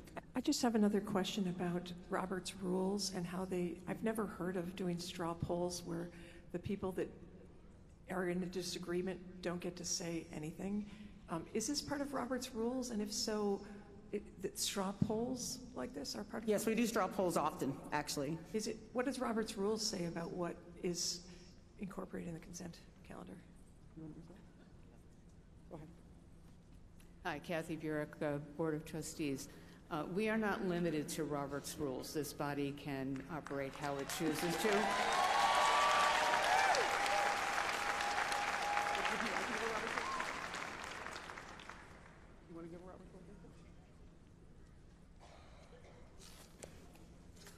The body can create its own rules. Which we do. Okay, so number 6, mailed paper ballots. And I know this is really new for people. It's very new. Did you have a procedural? Yeah. I recognize the person at the procedural mic. Are you calling number 5 now? Is that correct? Mm-hmm. 2 procedurals. Mm-hmm. Rebecca Berger from UU Congregation of Wyoming Valley in Wilkes-Barre, Pennsylvania.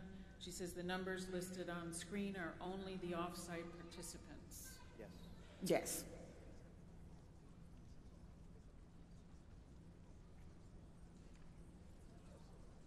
Christy Stockman, Unitarian Universalist Church of Corpus Christi in Texas. I would like to question the order of the consent agenda.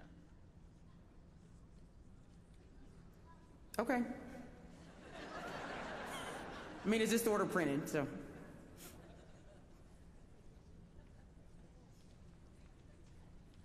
I recognize the speaker at the procedural mic. Hi, Ann Schneider from Arizona. I'm looking at Robert's rules.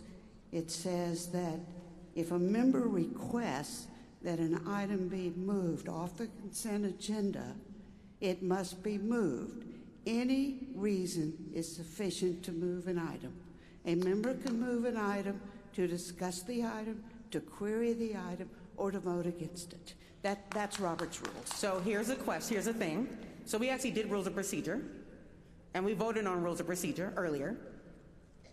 And so since we understand that Robert's rules sometimes is a system that's grounded in white supremacy, and so are other systems of decision making.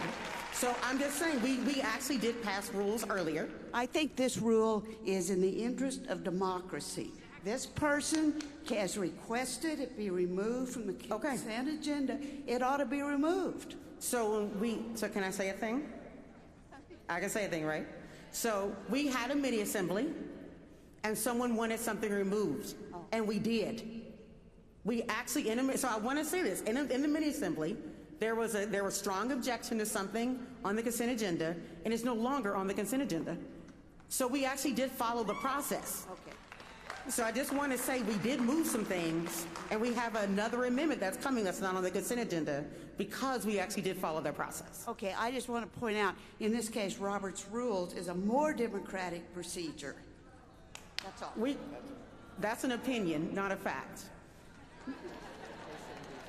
And so I want to say this debate is not allowed at the procedural mic. It's just not. So I mean, you can.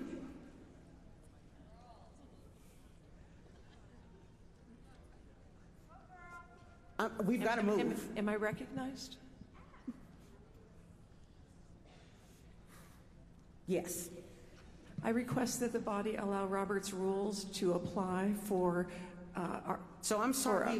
I'm sorry if I may just we finish. We passed the rules already. If I just request that the body decides, and in the interest of our principle about democratic values, I request that the body allow Robert's rules to apply for the board authority for elections, just to allow someone who may have a concern to voice it in the interest of democratic values and our principle on democratic values.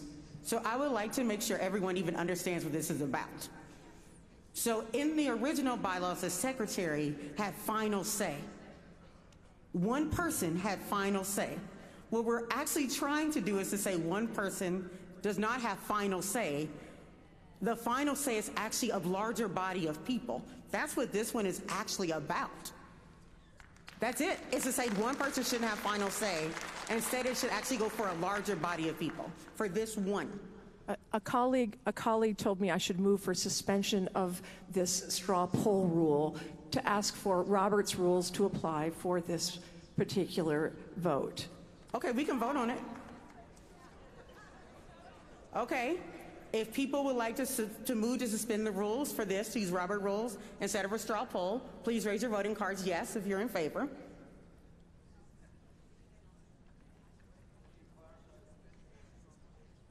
If you're not in favor, please raise your voting cards. We're going to wait for off-site.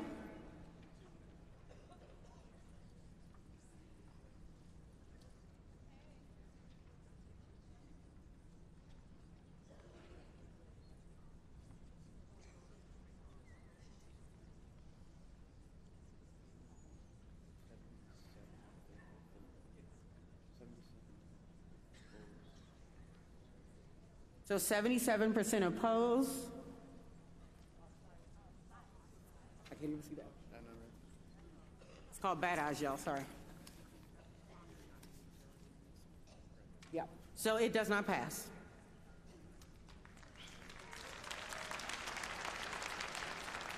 All right, so we're on number 5, I think. Modernize for electronic vote and remove on a ballot 9.13.3. If you elect this to stay on the consent agenda, please raise your voting card.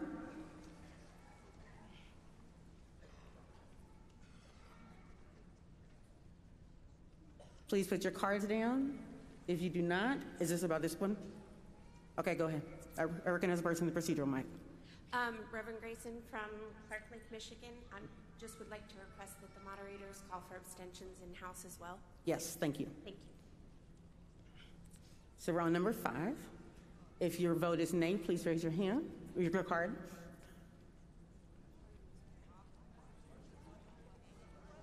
So again, this is for modernize for electronic vote and remove on a ballot. I recognize the people at procedural mic. Can you repeat what you just what we're voting on? Well, yes. So we're adding to add to the agenda, modernize for electronic vote and remove on a ballot. Okay, if you're voting to keep this on the consent agenda, please raise your voting cards. Thank you. If you would like this taken off the consent agenda, please raise your voting cards. If you abstain, please raise your voting cards. Okay, we're waiting for offsite. So 90% in favor, 9 opposed. Well, hold on. 88% in favor, 10% opposed, and 1% abstained. Okay, now we're on number 7. No, now we're on number 6. We're on mailed paper ballots. Procedural question about mailed paper ballots. We've got a number of in the queues. Are you ready to hear some of those? Are they actual procedural questions? Yeah. Okay. At least the first one I've got. Craig Morrow, Wise Unitarian Universalist of Portland, Oregon. The UU Ministers Association's leadership recently issued a message about this proposed change from final to full. So we're on mailed paper ballots. Okay. We've already passed that one. Okay. We're on mailed paper ballots, which is Rule G.9.13.5.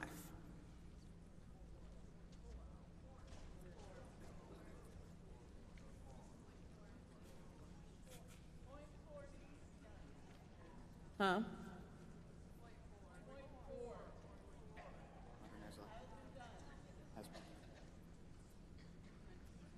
We did 4 already. We're good on the... We didn't? I skipped 4? Oops. Okay, I'll go back.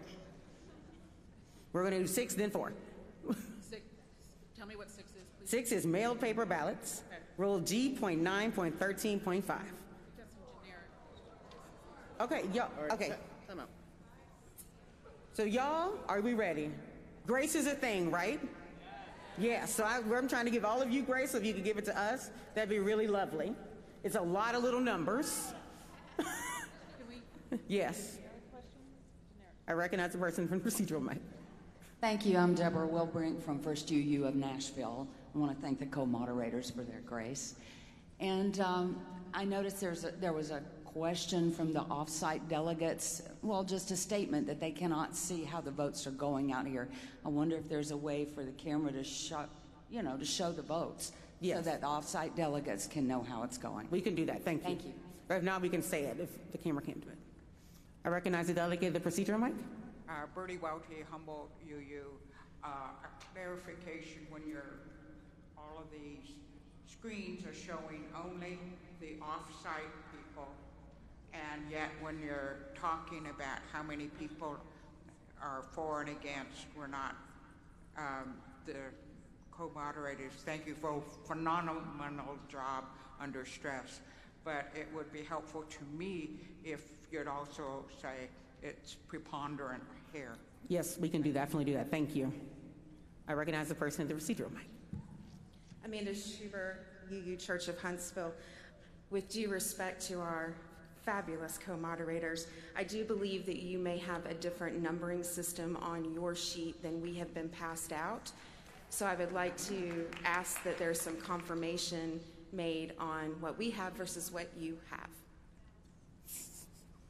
Thank you for pointing that out. While we're scrambling to get the right documentation, I also just want to name that the straw polling that we're doing is just about putting the pieces on the agenda and not voting in support or not support of the item itself. Where we at? Oh, no, I read his person that procedural mic. Yeah, this is also off-site. Are you ready? Mm-hmm. Okay. I'm reading for Abigail Humphreys, First Unitarian Church of Toledo, Ohio. Rule 1 of Rules of Procedure allows the moderator to propose a single consent agenda for items that received no proposed amendments at the appropriate mini-assembly. Those of us who attended the appropriate mini-assembly were not allowed to propose amendments for any items that were listed on Friday's agenda as being the consent agenda. We were not allowed to ask any questions or ask for any clarifications on items. We were only allowed to vote on whether we were in favor of adding an item to the consent agenda. We were misinformed at the beginning of the mini-assembly that there would be time to ask questions about the items after we voted. Since there's been no opportunity for discussion or an opportunity to propose amendments, I believe the proposed consent agenda goes against the intention of Rule 1. So that would be truly accept. Someone did do an amendment from that mini-assembly. We took that one off the consent agenda, and we're actually going to debate it later today. So I mean, I hear that, and we actually have one that did get taken off, and we're going to debate later today.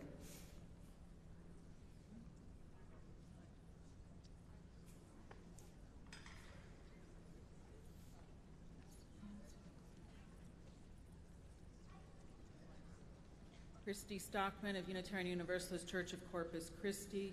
May I be recognized? Very simply, I am asking as an off-site delegate, may I be recognized? Yes. To say what? Oh. Allison McLeod, I apologize if I mispronounced that, Unitarian Universalist Fellowship of San Dieguitos, Solana Beach, California. We want the co-moderators to ask the tellers before voting if there's any procedural person in the queue line. Okay. Do that. Thank you.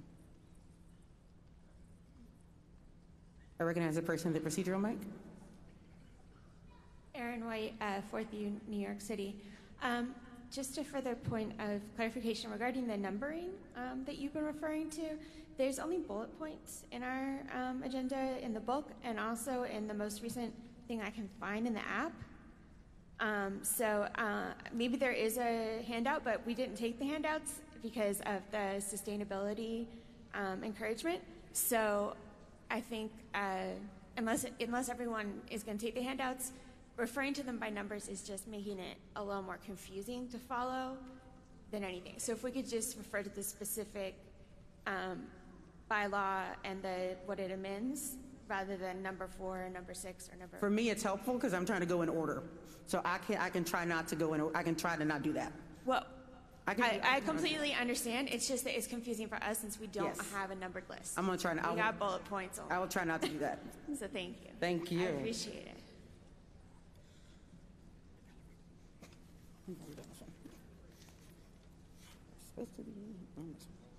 Okay, here we go.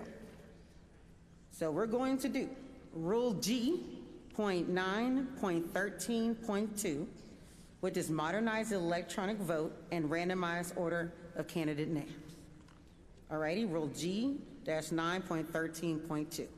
If you would like that placed on the consent agenda, please raise your orange voting card.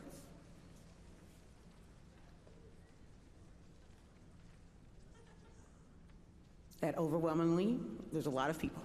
If you would not like it on the consent agenda, please raise your voting card. If you would like to abstain, please raise your voting card.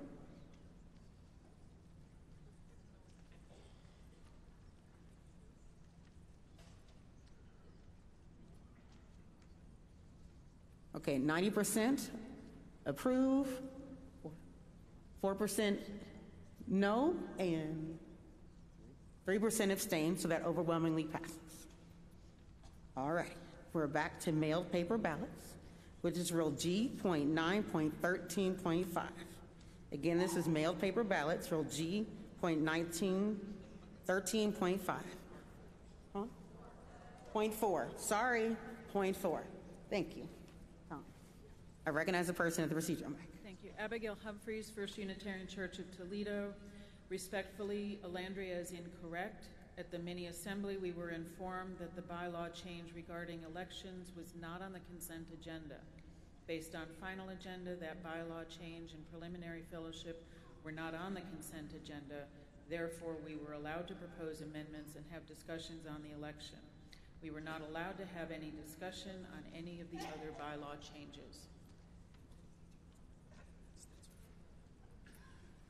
Thank you. For clarification, it happened in mini-assembly 2, and there were no amendments or changes. Okay, so back to G 9.13.4. If you are in favor of keeping this on the consent agenda, please raise your voting card.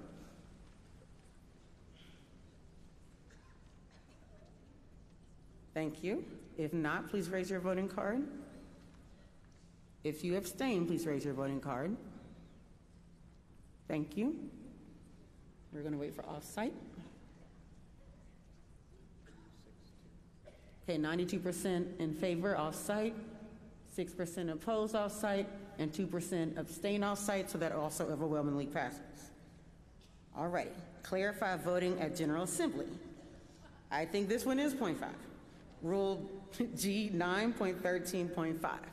If you are in favor, please raise your voting cards.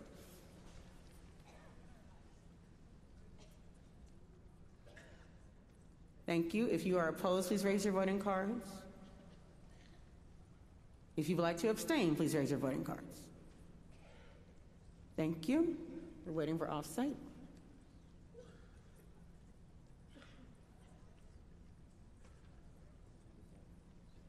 %95 approve, 5% oppose, and no abstentions. This also overwhelmingly passes. All right. Bylaw 9.10, conduct of elections at large.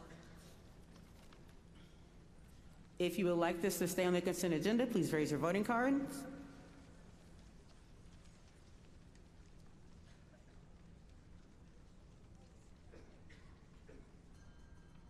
Thank you. If you would like to take this off, please raise your voting cards.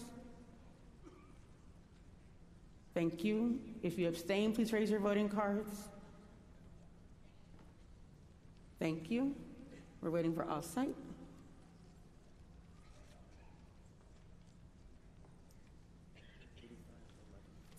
%85 approve, 11% oppose, and then 4% abstain. So this is also overwhelmingly passed. Next, 9.9, supervision of elections. If you would like for this to stay on the consent agenda, please raise your voting cards.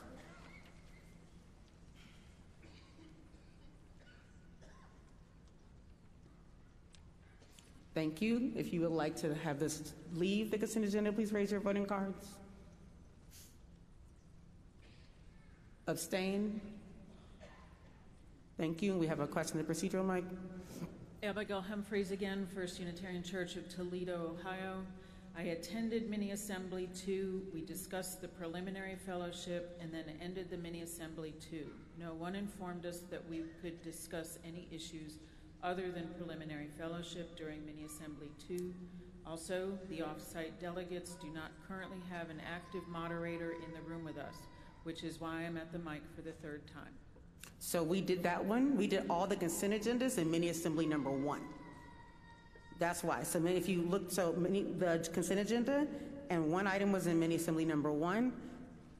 Preliminary fellowship was mini-assembly number 2. So can we get off-site, please? Tech Deck, can we get the off-site vote for that last vote, please?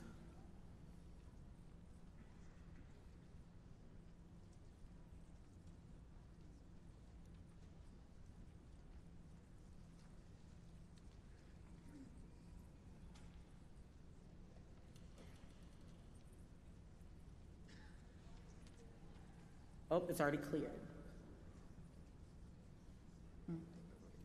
Okay, we have to take the vote again. So 9.9, supervision of elections. If you approve for this to be on the consent agenda, please raise your voting card again. Thank you. If you are opposed, please raise your voting card. Thank you. If you abstain, please raise your voting card. Thank you. And now we're going to wait for off-site.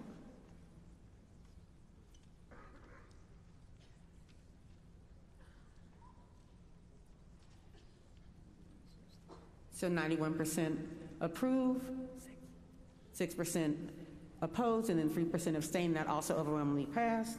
Last one. Baloo Channing District merger. If you would like this to stay on the consent agenda, please raise your voting cards.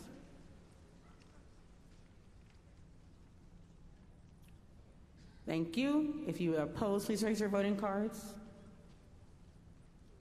If you abstain, please raise your voting cards. Thank you. We just have to wait for off-site.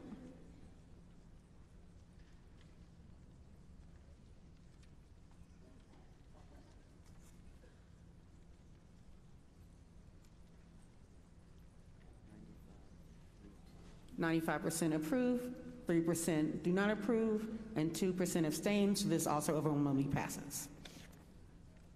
Thank you.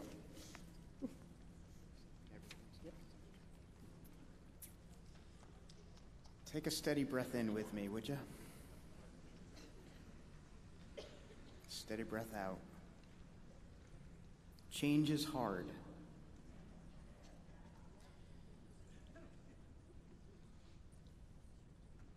You want to make the motion?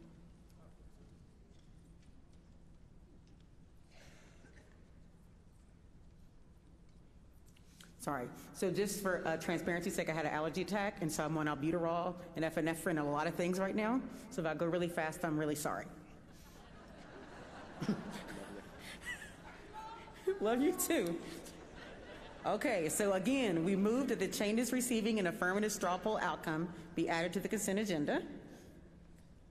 A motion to add the items we have just considered through the straw poll has been made. Is there a second? Seeing many seconds in the hall. The motion has been moved and seconded. The consent agenda motion is not amendable. Is there further discussion? And before that, I recognize the delegate at the procedural mic. Thank you. Christy Stockman, Unitarian Universalist Church of Corpus Christi, Texas. There seems to be a number of delegates who have not been able to review the consent agenda. Is there some way we can suspend the consent agenda until those delegates who were in mini assembly 2 have a chance to review it? All of the items that are on the consent agenda are in the program book, are available through the app, have been available since the final agenda was printed a few weeks ago. I recognize the delegate at the procedural mic. Thank you. Carl Ponanen from the UU Church of Greater Lansing in Michigan. I am confused about what the motion on the floor is. We just took straw votes to add everything to the consent agenda, and now there's another motion to add everything to the consent agenda? Yes. Carl, I appreciate that. So to be clear, the design of a consent agenda is to help us move our business forward quickly. This is new for us, all of us. This is new.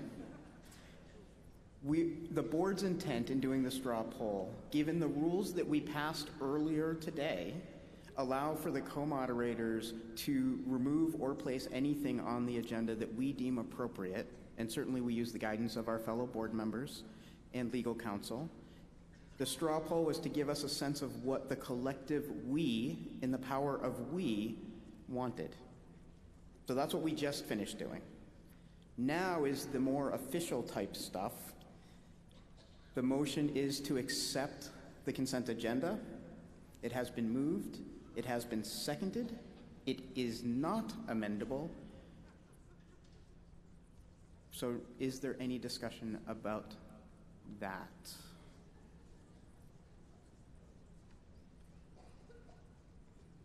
Okay. So let's take the vote.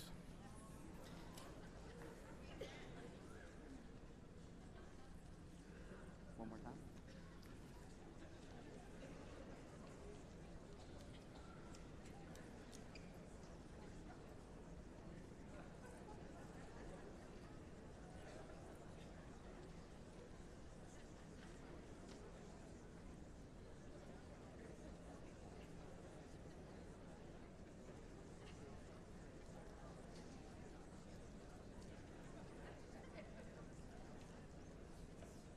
Gotta love the parliamentarian and legal advice council. Thank you both.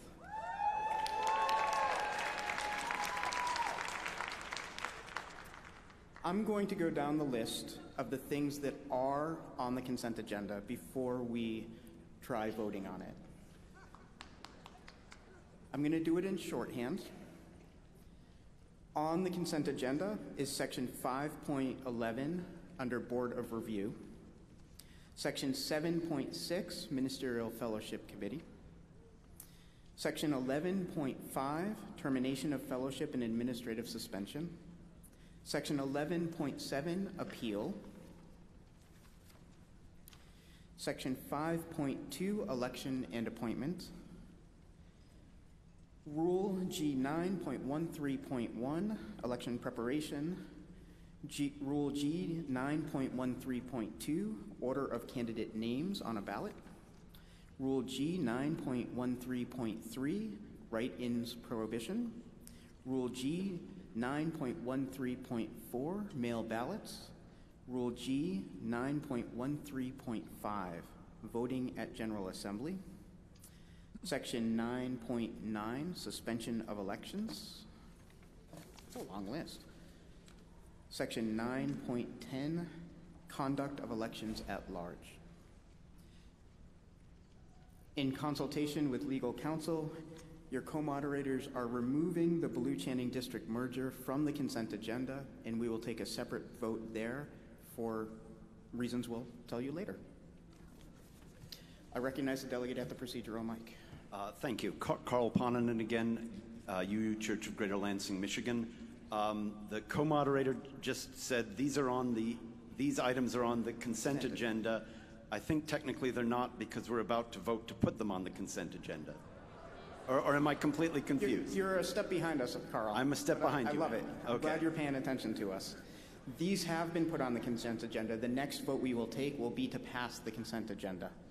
Okay. Did we take the vote? No, actually, you're right. Right. you're I thought right. we Sorry. skipped a vote there. Okay. The next vote we take will be to Put place them these on. proposed items onto the consent agenda, and then we will take a vote to pass the consent agenda. Exactly. And to be clear, we need a 50% majority to pass. 51%? To put things on the consent agenda is a 50 mathematically that doesn't. A majority vote. Let's go with a majority vote. This is not a debatable, this is a non-debatable item. Right. You ready to vote? All in favor of the items listed prior being on the consent agenda, please raise your cards or vote online. In the hall, it is an overwhelming majority. Those opposed and those abstaining.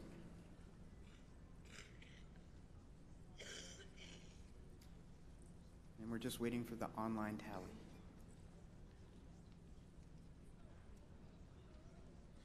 90% in favor, 8% opposed, and 2% abstaining. Again, an overwhelming majority, which means the collective power of we has an overwhelming majority. Gotta love the branding. So we have a consent agenda.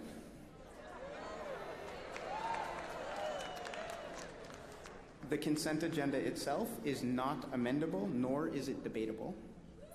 So therefore, we will take an immediate vote. The consent agenda must receive a 2/3 affirmative majority in order to pass. 2/3 majority. All in favor of the items on the consent agenda, please raise your card or vote online.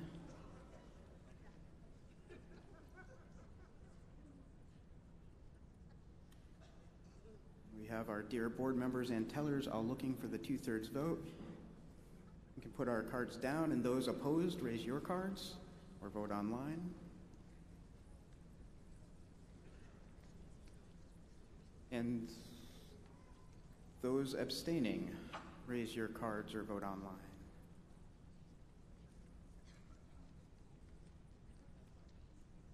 All right. So we're all going to converse to make sure we've got an agreement on what the numbers we're seeing are, and I invite you to introduce yourself to the person next to you.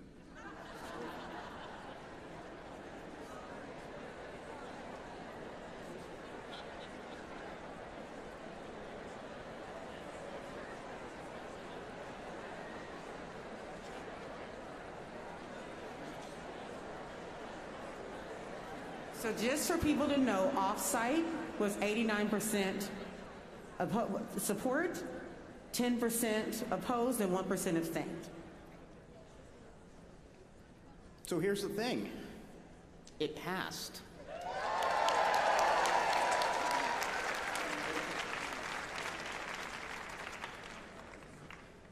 Okay, so we're going to go... I was going to say we're going to go back. We're not going back. We're going forward. Always moving forward. We need a motion for this. Yeah, but we need somebody to move it.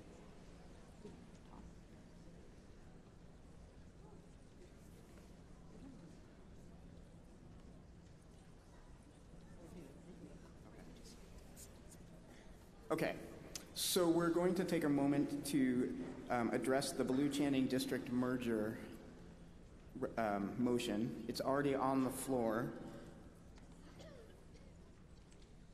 Do y'all feel ready to vote, or are there folks who want to discuss it?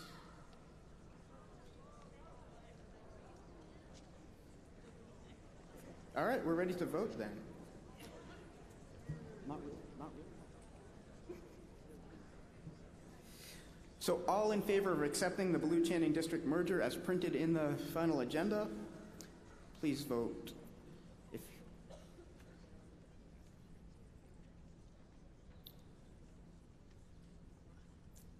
Put your cards down. If you're opposed, please vote. And if you are abstaining, please vote.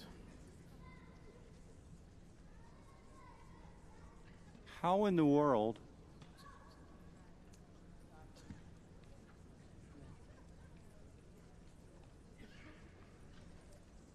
So it's 95% in favor, online 3% opposed, and 2% abstain online.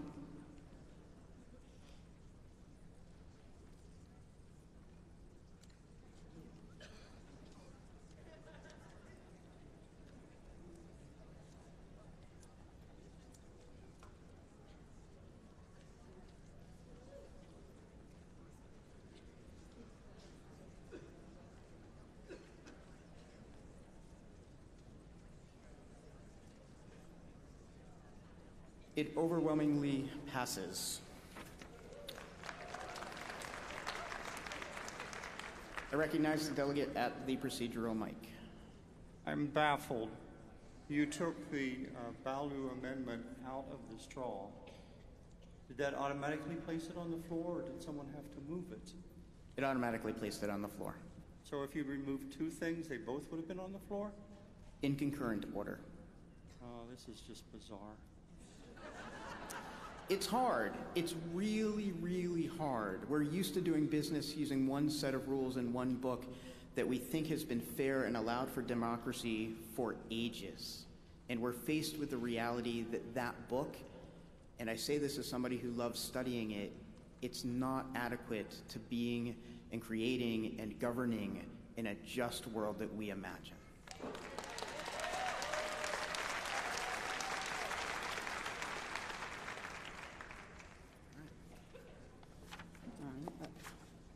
All right, here we go. So now we're about to vote on things that were not in the consent agenda. Just reminders. Ready? I recognize person procedure, Mike, even though we're not at a thing yet. I know, this is general. Rebecca Berger, UU Congregation of Wyoming Valley, Wilkes-Barre, Pennsylvania. Would the moderators ask people not to clap at the announcement of the result of contentious votes, please? Yes. Please do not clap at the result of contentious votes. Which is important. A few quick reminders: you must be a delegate to speak at a mic, and if you do speak, you only have 2 minutes. and you can only speak once if there are others waiting. In order to make sure that we all get a lunch break before the next set of things we must do with the Commission on Institutional Change, if you would, before approaching a mic, please consider whether what you are going to offer is a new perspective or repeat of something offered earlier. We will continue to have a couple of minutes of informal discussion with the countdown timer tracked on the screen by the speaker timer. Remember, this does not count towards the 30-minute limit. The 30-minute minutes of debate time does include time devoted to discussing any amendments to the proposed amendment. Amendments must have been submitted for consideration at the appropriate mini-assembly. There has to be 15 minutes of discussion before amendments to the main motion can be considered. Again, there are 30 minutes total. After 15 minutes of debate motions, you can actually vote to table or refer if that much time is needed. Motions must come from the procedural mic. A motion to call the previous question is in order once 10 minutes have expired and there are people at the pro and the concern mic. Once 5 minutes has expired and no one is at the pro or concern mic, then the motion to call the previous question is in order. And again, time taken at the procedural mic will not count against discussion time. Remember that delegates can suspend the rules at any time by going to the procedural mic. There are delegates joining us online, and so submitted statements will be read by the teller, as we've already seen. Are we ready? All right. So I need my little, I have the wrong sheet, sorry. So we are talking about preliminary fellowship, section 11.3. So move that the proposed bylaw amendment to Article 11, section 11.3 to change from final to full fellowship as, why should we do this one? We just want to come here. You know we got all these things and that's not where we're at. Other side. This one? That's where we're at? Yeah. No, so this is one. Sorry, y'all. Too many pieces of paper.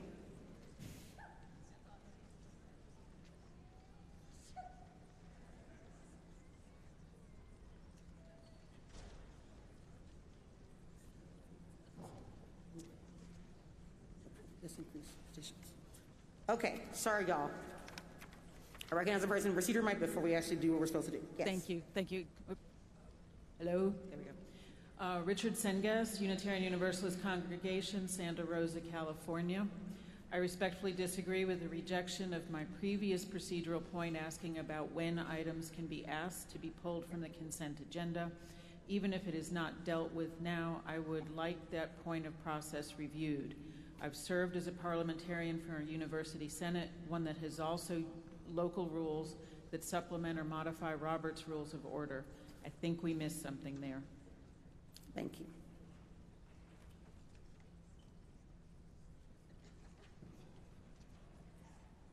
So one of the ones that got removed from the consent agenda was the bylaw amendment to section 9.6 to increase number of petitions for nominations to 50 congregations from at least 3 of the regions of the association. So that is what we are to talk about now. I need someone to move.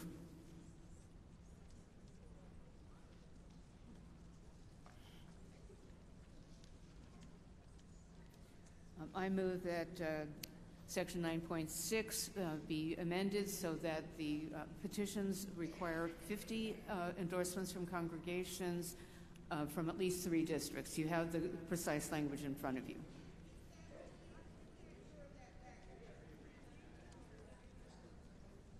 It is 50 congregations from at least 3 regions of the association. Do we have a second? Okay. If you would like to debate this, 9.6, please raise your voting card. If you're ready to debate this, please raise your voting card. You're not ready to talk about it. You don't understand. We have to actually take a vote to talk about it because we did the second, so now we need, in order to talk about it, please raise your voting cards. I know. Thank you. Recognize person in procedural, Mike. Yes, Carl Ponanen, Unitarian Universalist Church of Greater Lansing. I'm not familiar with this rule that we have to vote. If we have a motion and a second. Now, this isn't in Robert's I'm rules. tired. Was it in the rules we passed this morning? Because I don't think it was there. Carl, I either. could be wrong. I could be wrong. No, I could be wrong. We can both be wrong. I need help. We're good. I need help. So I'm sorry. I need help right now. They're helping me. Yes, stay here. All right. We are ready for people to come to the pro concern mic if you want to say in favor or anything in concern.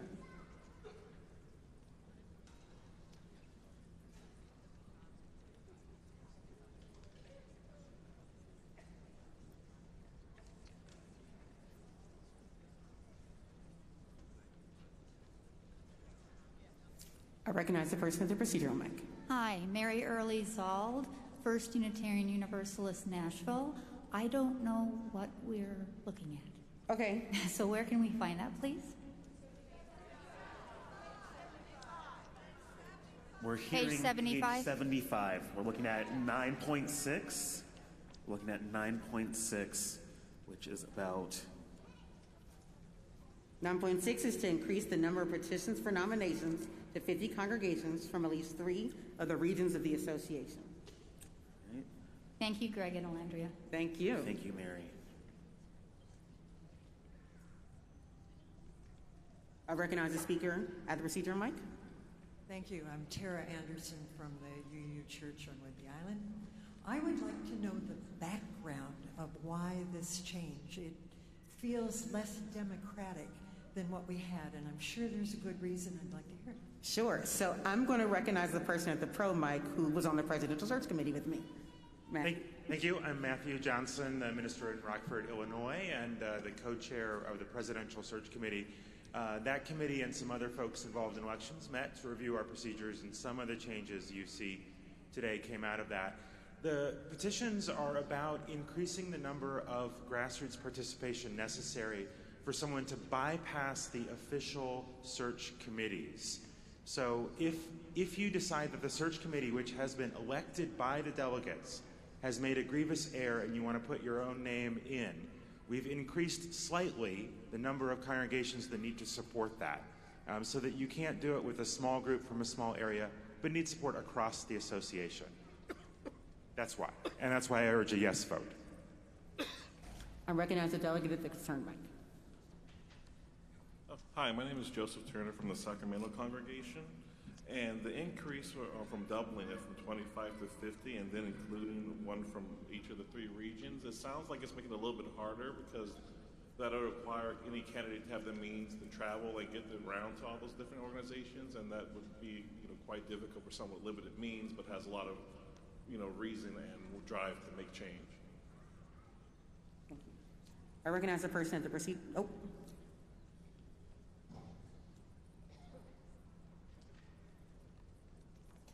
I recognize the delegate with the concerned mic.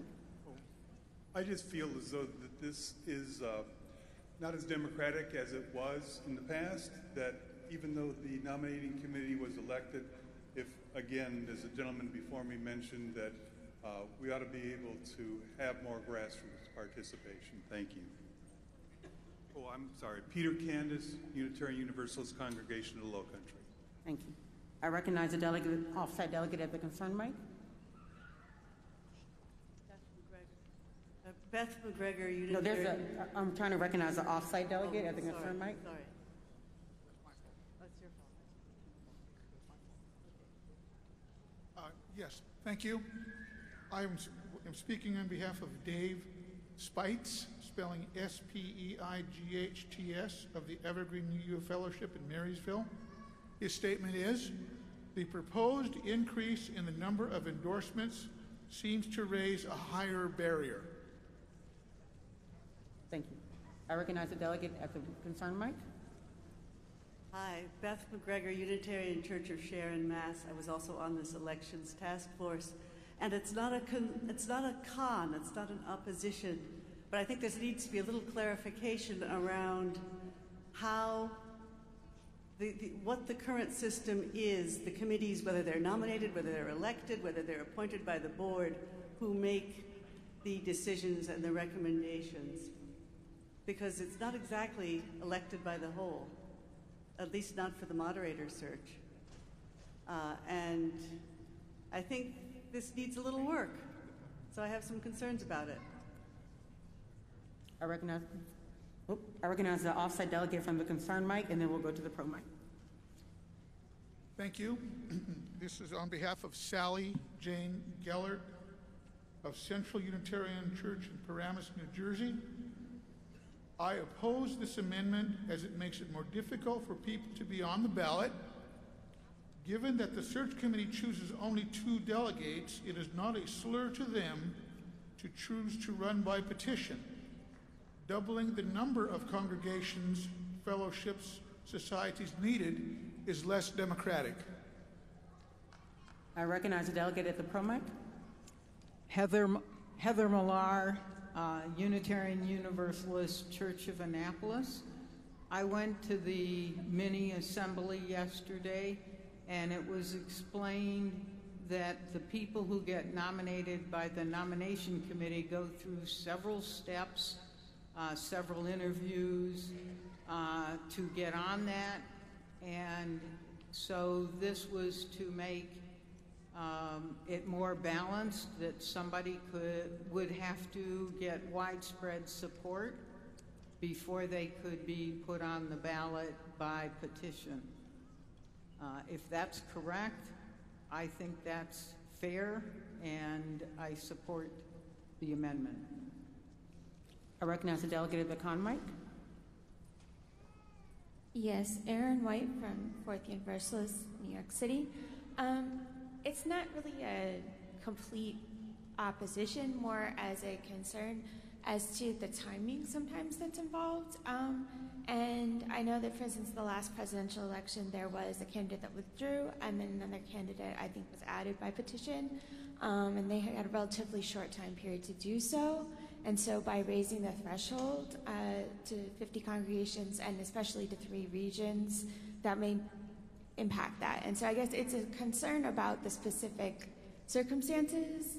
So that's one. And the second thing I would say is I'm not aware that there are a overload of candidates being added by petition, such that this change really seems necessary.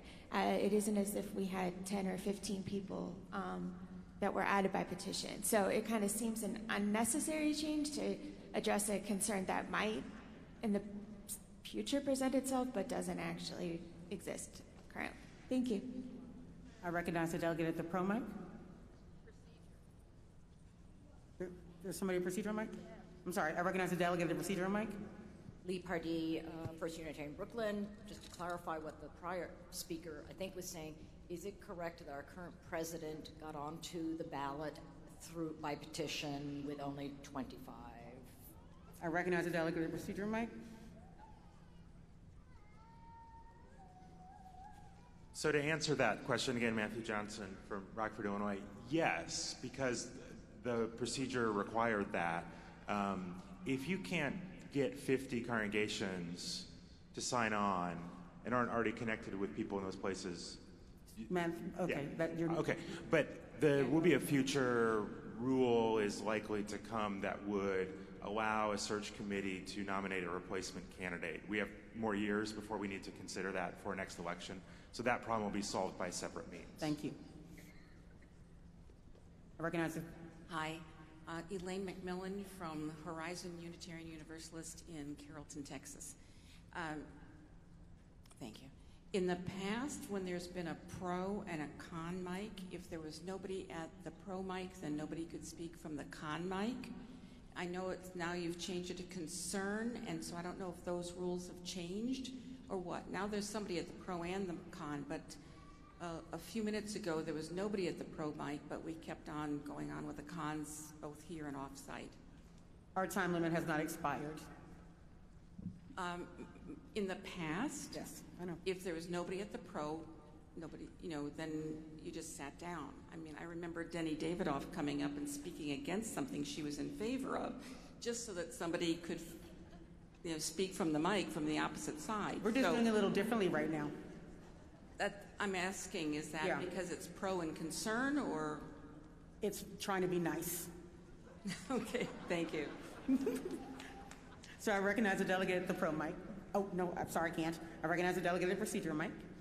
Orlando Montoya, Unitarian Universalist Church of Savannah, Georgia. Is it within order now to call the previous question?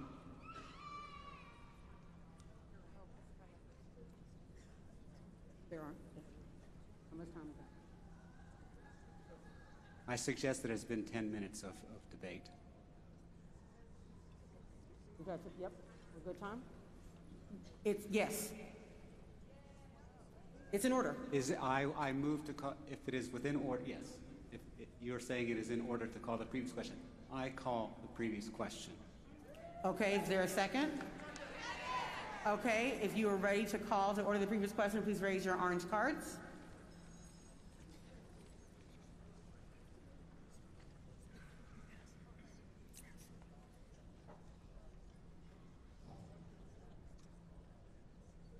Thank you. Those opposed?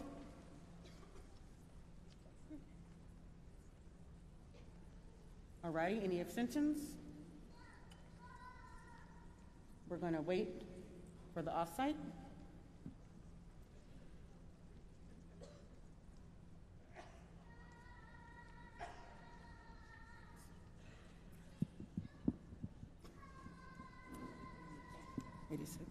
Eighty-six percent in favor, 10% opposed, and 4% abstain. We need to confer.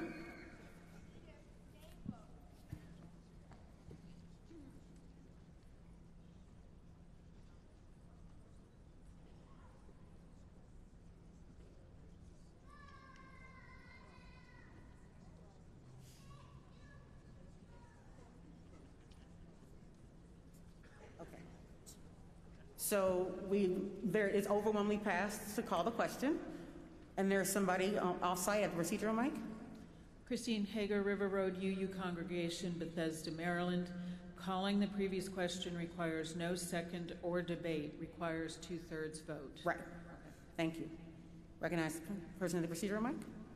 My name is Anaí Quiroz Romero, and I'm a member of the Chalice Unitarian Universalist Fellowship in the Conejo Valley.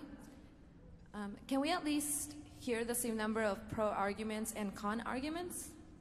It depends. There may not be the same number. Because we already heard a lot of con arguments. Right. And there's something that I learned at the mini assembly that hasn't been said. Okay, we've already called the. I don't know what you want. What's your? What I'm saying is we did not hear the same number of pro arguments against con arguments. Thank you. All righty. So we've now called the question. We've had a second. All those in favor of increasing the number of petitions for nominations to 50 congregations from at least 3 of the regions of the association, please raise your voting cards.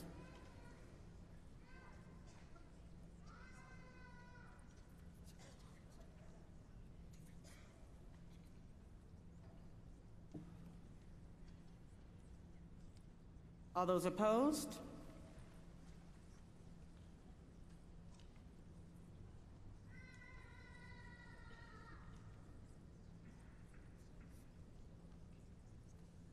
Abstain?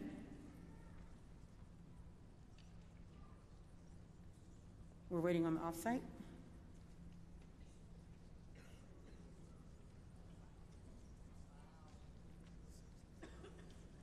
So 65% in favor, 35% opposed, and 5% abstain.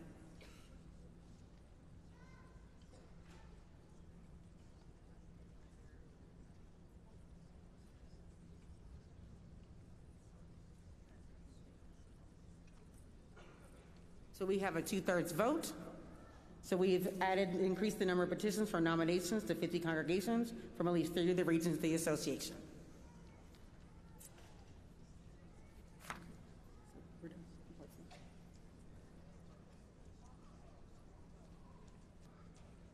We have a little conference down at the procedure mic, so we're waiting to see if that's going to materialize. I recognize the delegate at the procedural mic. Matthew Shinneman, DLRE from the UU Congregation of York. I have a point of clarification on calling the question. In the rules of business that we voted on earlier, calling the question said, if there are people at the pro and con mic, you have to wait 10 minutes of elapsed time. If there are no people, you have to wait 5 minutes. As there were people at the con mic still, we had to wait the full 10 minutes. The motion clock had not reached 10 minutes, so is it 10 minutes of elapsed time regularly or on the motion clock? Because if it's on the motion clock, calling the question was out of order.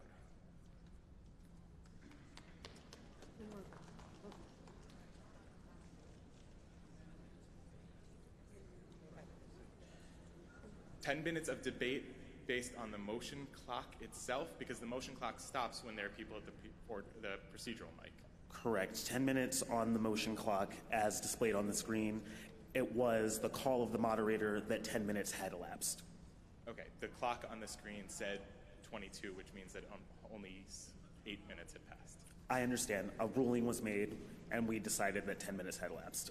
I do understand. People agreed with the ruling at the time. I understand that it was out of order. Is there someone in the hall that thinks the outcome of the vote would have been changed by 2 more minutes of debate? Okay, I see a few people.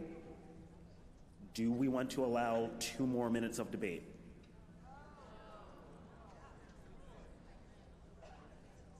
All right, let's take a quick straw poll on that. If you would like to allow 2 more minutes of debate to reconsider this motion, please raise your cards.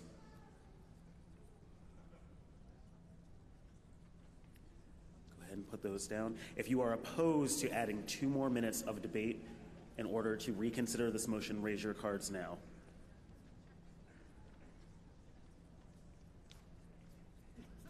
Any abstentions?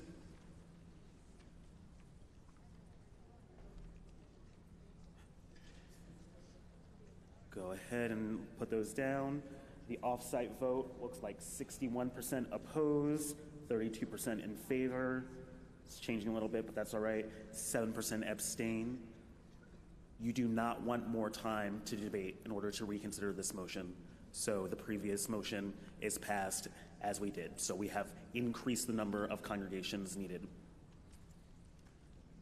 We recognize the off-site delegate at the procedural mic. Thank you. Christine Hager, River Road UU Congregation in Bethesda. It is not 2/3. 2/3 is 67%. Can you give us a little bit more detail on that question? So what's happened is that we need to start saying off-site. So it's not 67%. Well, now we read the numbers for the off-site. We were reading just the off-site, not everybody. Gotcha. Thank you. We are passing 2/3 based on what we see here in the hall as well as what's on site. All votes are uncounted unless someone requests that they be counted. Or it's close. Or it's really close. You cannot request that it be counted now, Carol, because we've already passed that. All right. I recognize the delegate at the procedural mic. Hi, Gwen Wages, UU Congregation of Tupelo, Mississippi. I think I'd like a little clarification. I don't think people are aware that you're actually counting in the audience. Can we say that somewhere, that you're actually counting the votes in the audience? Because I thought it was a little closer, that vote, but I really couldn't tell. So we are not counting. We do not count votes unless there's a request to count them. It's an uncounted show of cards. That's what our rules of procedure say. We look to see if it looks like 2/3 or looks like a majority, unless someone asks us to count. On that issue, can you tell me when do people ask for a count on the vote? During the vote, you would ask that. So you could come to the procedural mic to ask us to count the vote. So long as we're taking the vote, a motion would be in order for a counted vote. And if it looks really, really close, we will do a teller count. Thank you. I recognize the delegate at the procedural mic. Erin White, Fourth Universalist, New York City. I guess it's a point of clarification or information. I thought previously that it was in order to question whether or not a 2/3 majority had been reached after a vote was taken and declared, and a decision was declared if we felt that it was not, that 2/3 had not been met. Because I too saw enough opposition that I'm not sure that 2/3 was reached. And so I'm not sure how I would do that during the vote. I almost don't see how I could do it without you first saying 2/3 have been reached and then me saying I don't feel that way and then requesting a count. So those are two separate things.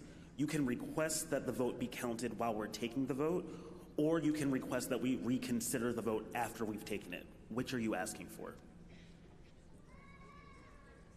I'm asking you for clarification of what you've said, which is that the only time that I could properly request you count the vote is during the vote? Is that? Yes. If you disagree with the determination we make afterwards, you can have us reconsider that vote and have it be counted. Does that make sense? One is about whether the vote we're taking will be counted. The other one's about whether you trust the outcome of that vote. Okay, so I am asking then to reconsider based on not feeling confident that 2/3 was actually. Okay, I'm hearing, it sounds like the delegate is making a motion to reconsider the vote. No? A motion to count. Okay, thank you, Tom. All right, there has been a motion. I thought you said I couldn't ask to count. We're working with you. Tell her we're working with her. We're working with you. We're working with our No, parliamentarian. I'm trying to work with you too, and that's why I just want to count. Yeah, I hear you. We're trying to help you count, and we're trying to see if the body wants to count, because that's the body that makes the decision. So I understand. Your motion is in order. Thank Your motion is in order. It needs 100 plus 1 delegates for us to count that vote. 99. 99. All right. Plus 1. Plus 1. What? Not 100 plus 1. That's friends. Work with me. I'm tired. We're over time. We actually only have 5 more minutes that we can devote to this, or else we are going to break labor laws with our tech deck. And there are 2 other announcements that have to be made within those 5 minutes. So we're going to move through this as quickly as possible. If you would like us to count the vote that we just did, go ahead and raise your orange voting card.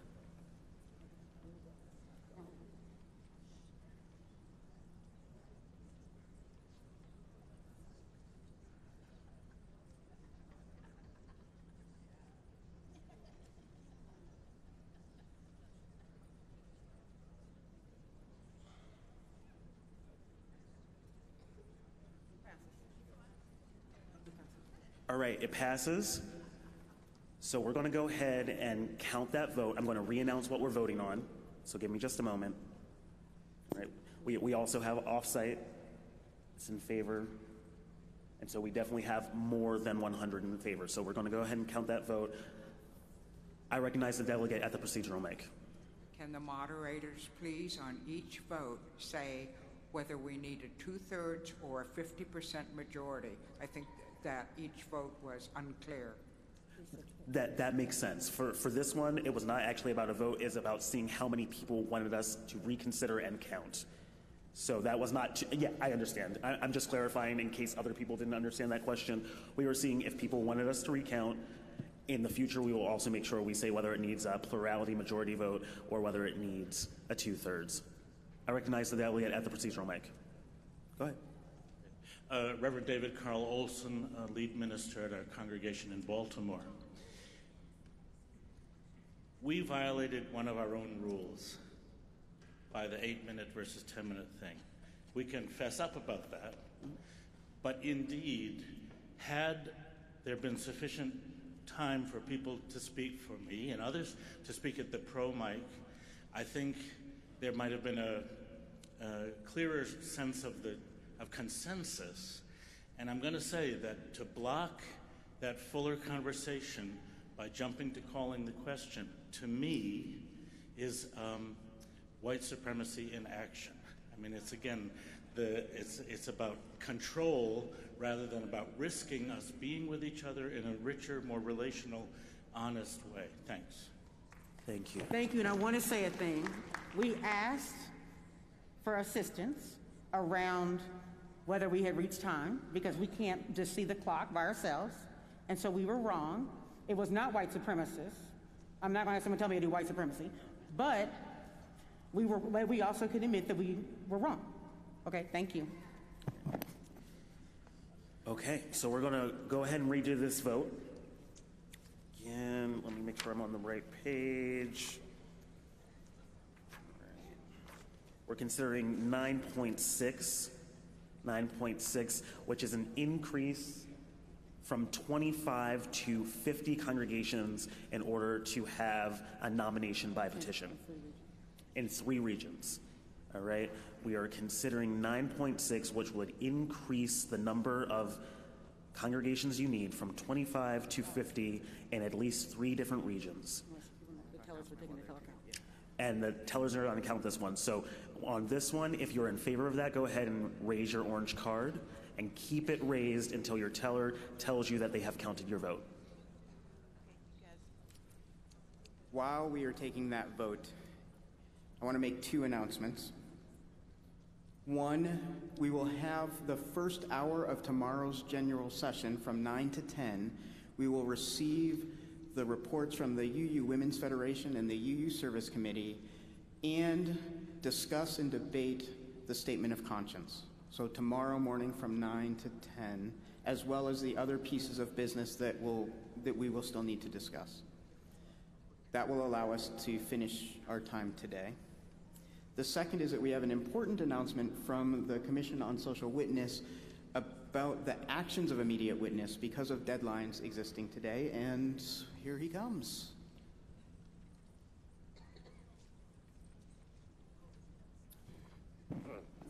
My name is Meredith Garman with the Commission on Social Witness. We have actions of immediate witness to vote on. There are 5 that have been submitted, and we have voting going on right now to reduce those 5 down to 3 which we can adopt. The 5 are titled Build the Movement for a Green New Deal, Back from the Brink, Immigration and Asylum, Overthrow Corporate Capitalism, and Support Our First Amendment Rights to Boycott.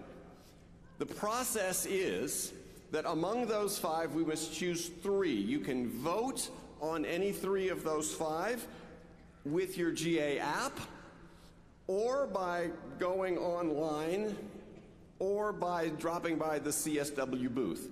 Voting closes at 2 o'clock tomorrow, and the 3 top vote getters will be nominated to be submitted to the agenda at tomorrow afternoon's session.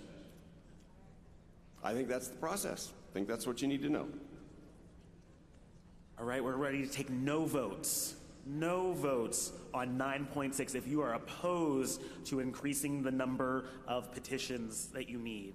Go ahead and raise your orange cards now and keep them raised until your teller tells you that you can put your arm down. I recognize the off-site delegate at the procedural mic. On-site. I recognize the off-site delegate. There's an off-site person in the queue. Sally Jane Gellert, Central Unitarian Church, Paramus, New Jersey. I respectfully request that the reports go after the voting tomorrow, as if we run out of time, it is critical that the business gets done. Sally, will we consider that request? I recognize the delegate at the procedural mic. Does the vote we are currently in the middle of require a majority or 2/3? This requires a 2/3 vote to pass because it is an amendment to the bylaws.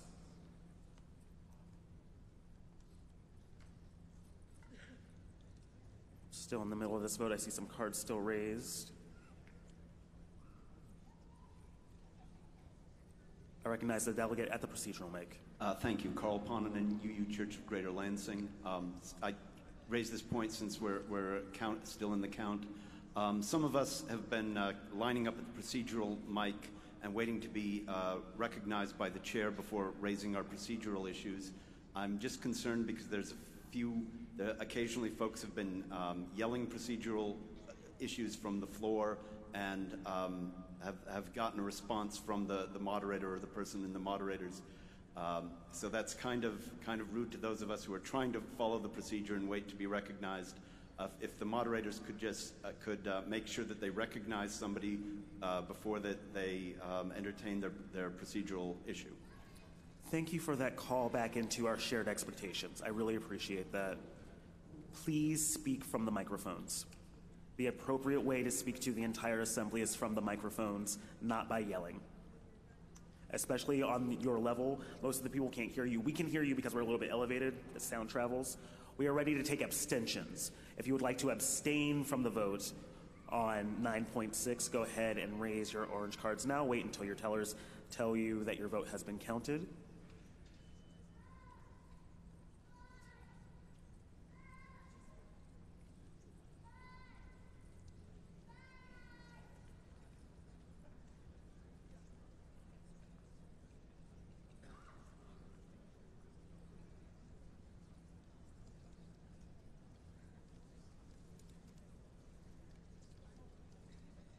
Again, this counted vote will be the last item of business we do for today inside of general session.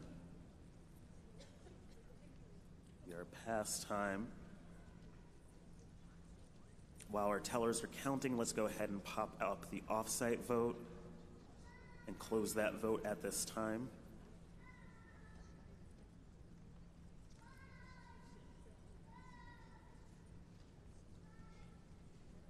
Please do remember to return at 1:30 for our conversations.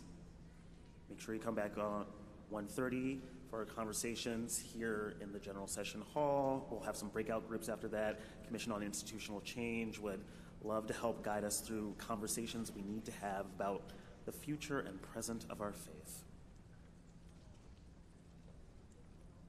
Right, can we see the off-site vote?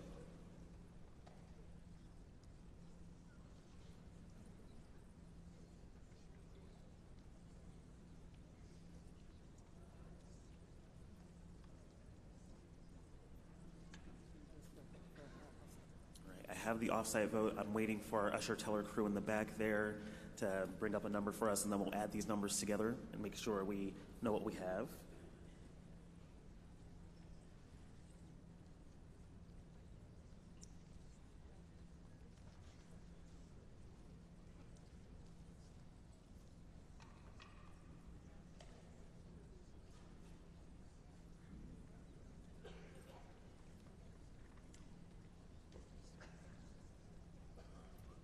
I recognize the delegate at the procedural mic.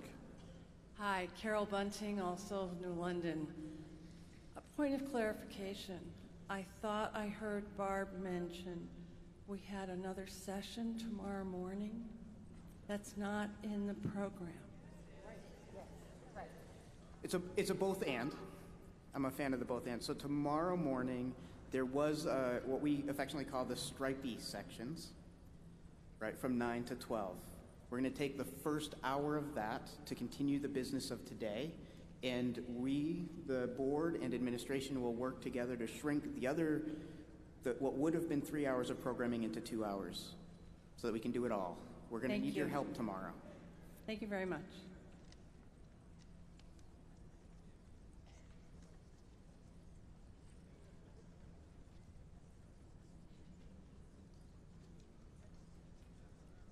We're adding the on-site and off-site numbers right now to make sure that we know the full percentages.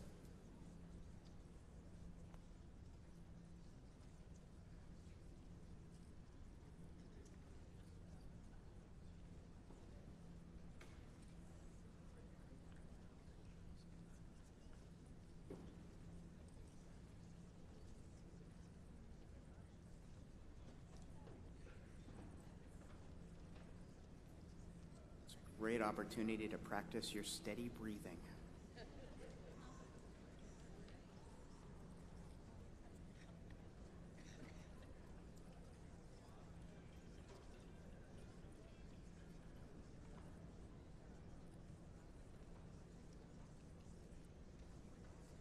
Y'all, while they're doing that, can we give a big round of applause to the tech deck who's staying a little bit late for us?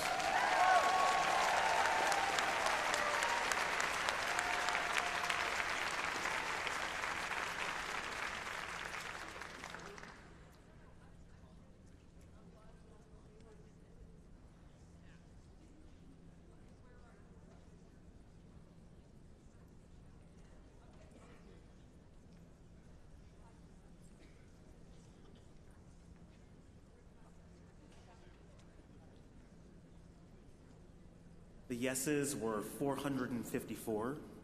The noes were 100, or let me start over. I'm reading the wrong column.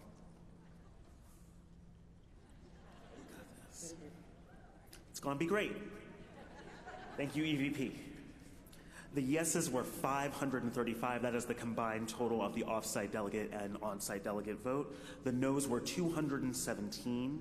The abstentions were 16, which gives us a total pass of 70.9%. The motion clearly passes.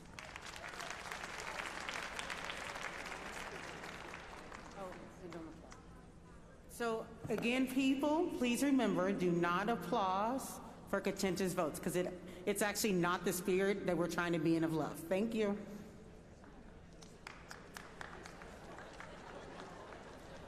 There being no further business to come before us, and in accordance with the schedule as amended set forth in your program book, I declare that this general session of the General Assembly shall stand in recess until 9 a.m. tomorrow, Saturday, June 21st, 2019. Please come back for the 1:30 conversation with our Commission on Institutional Change, who has worked for 2 years to help get us some good information.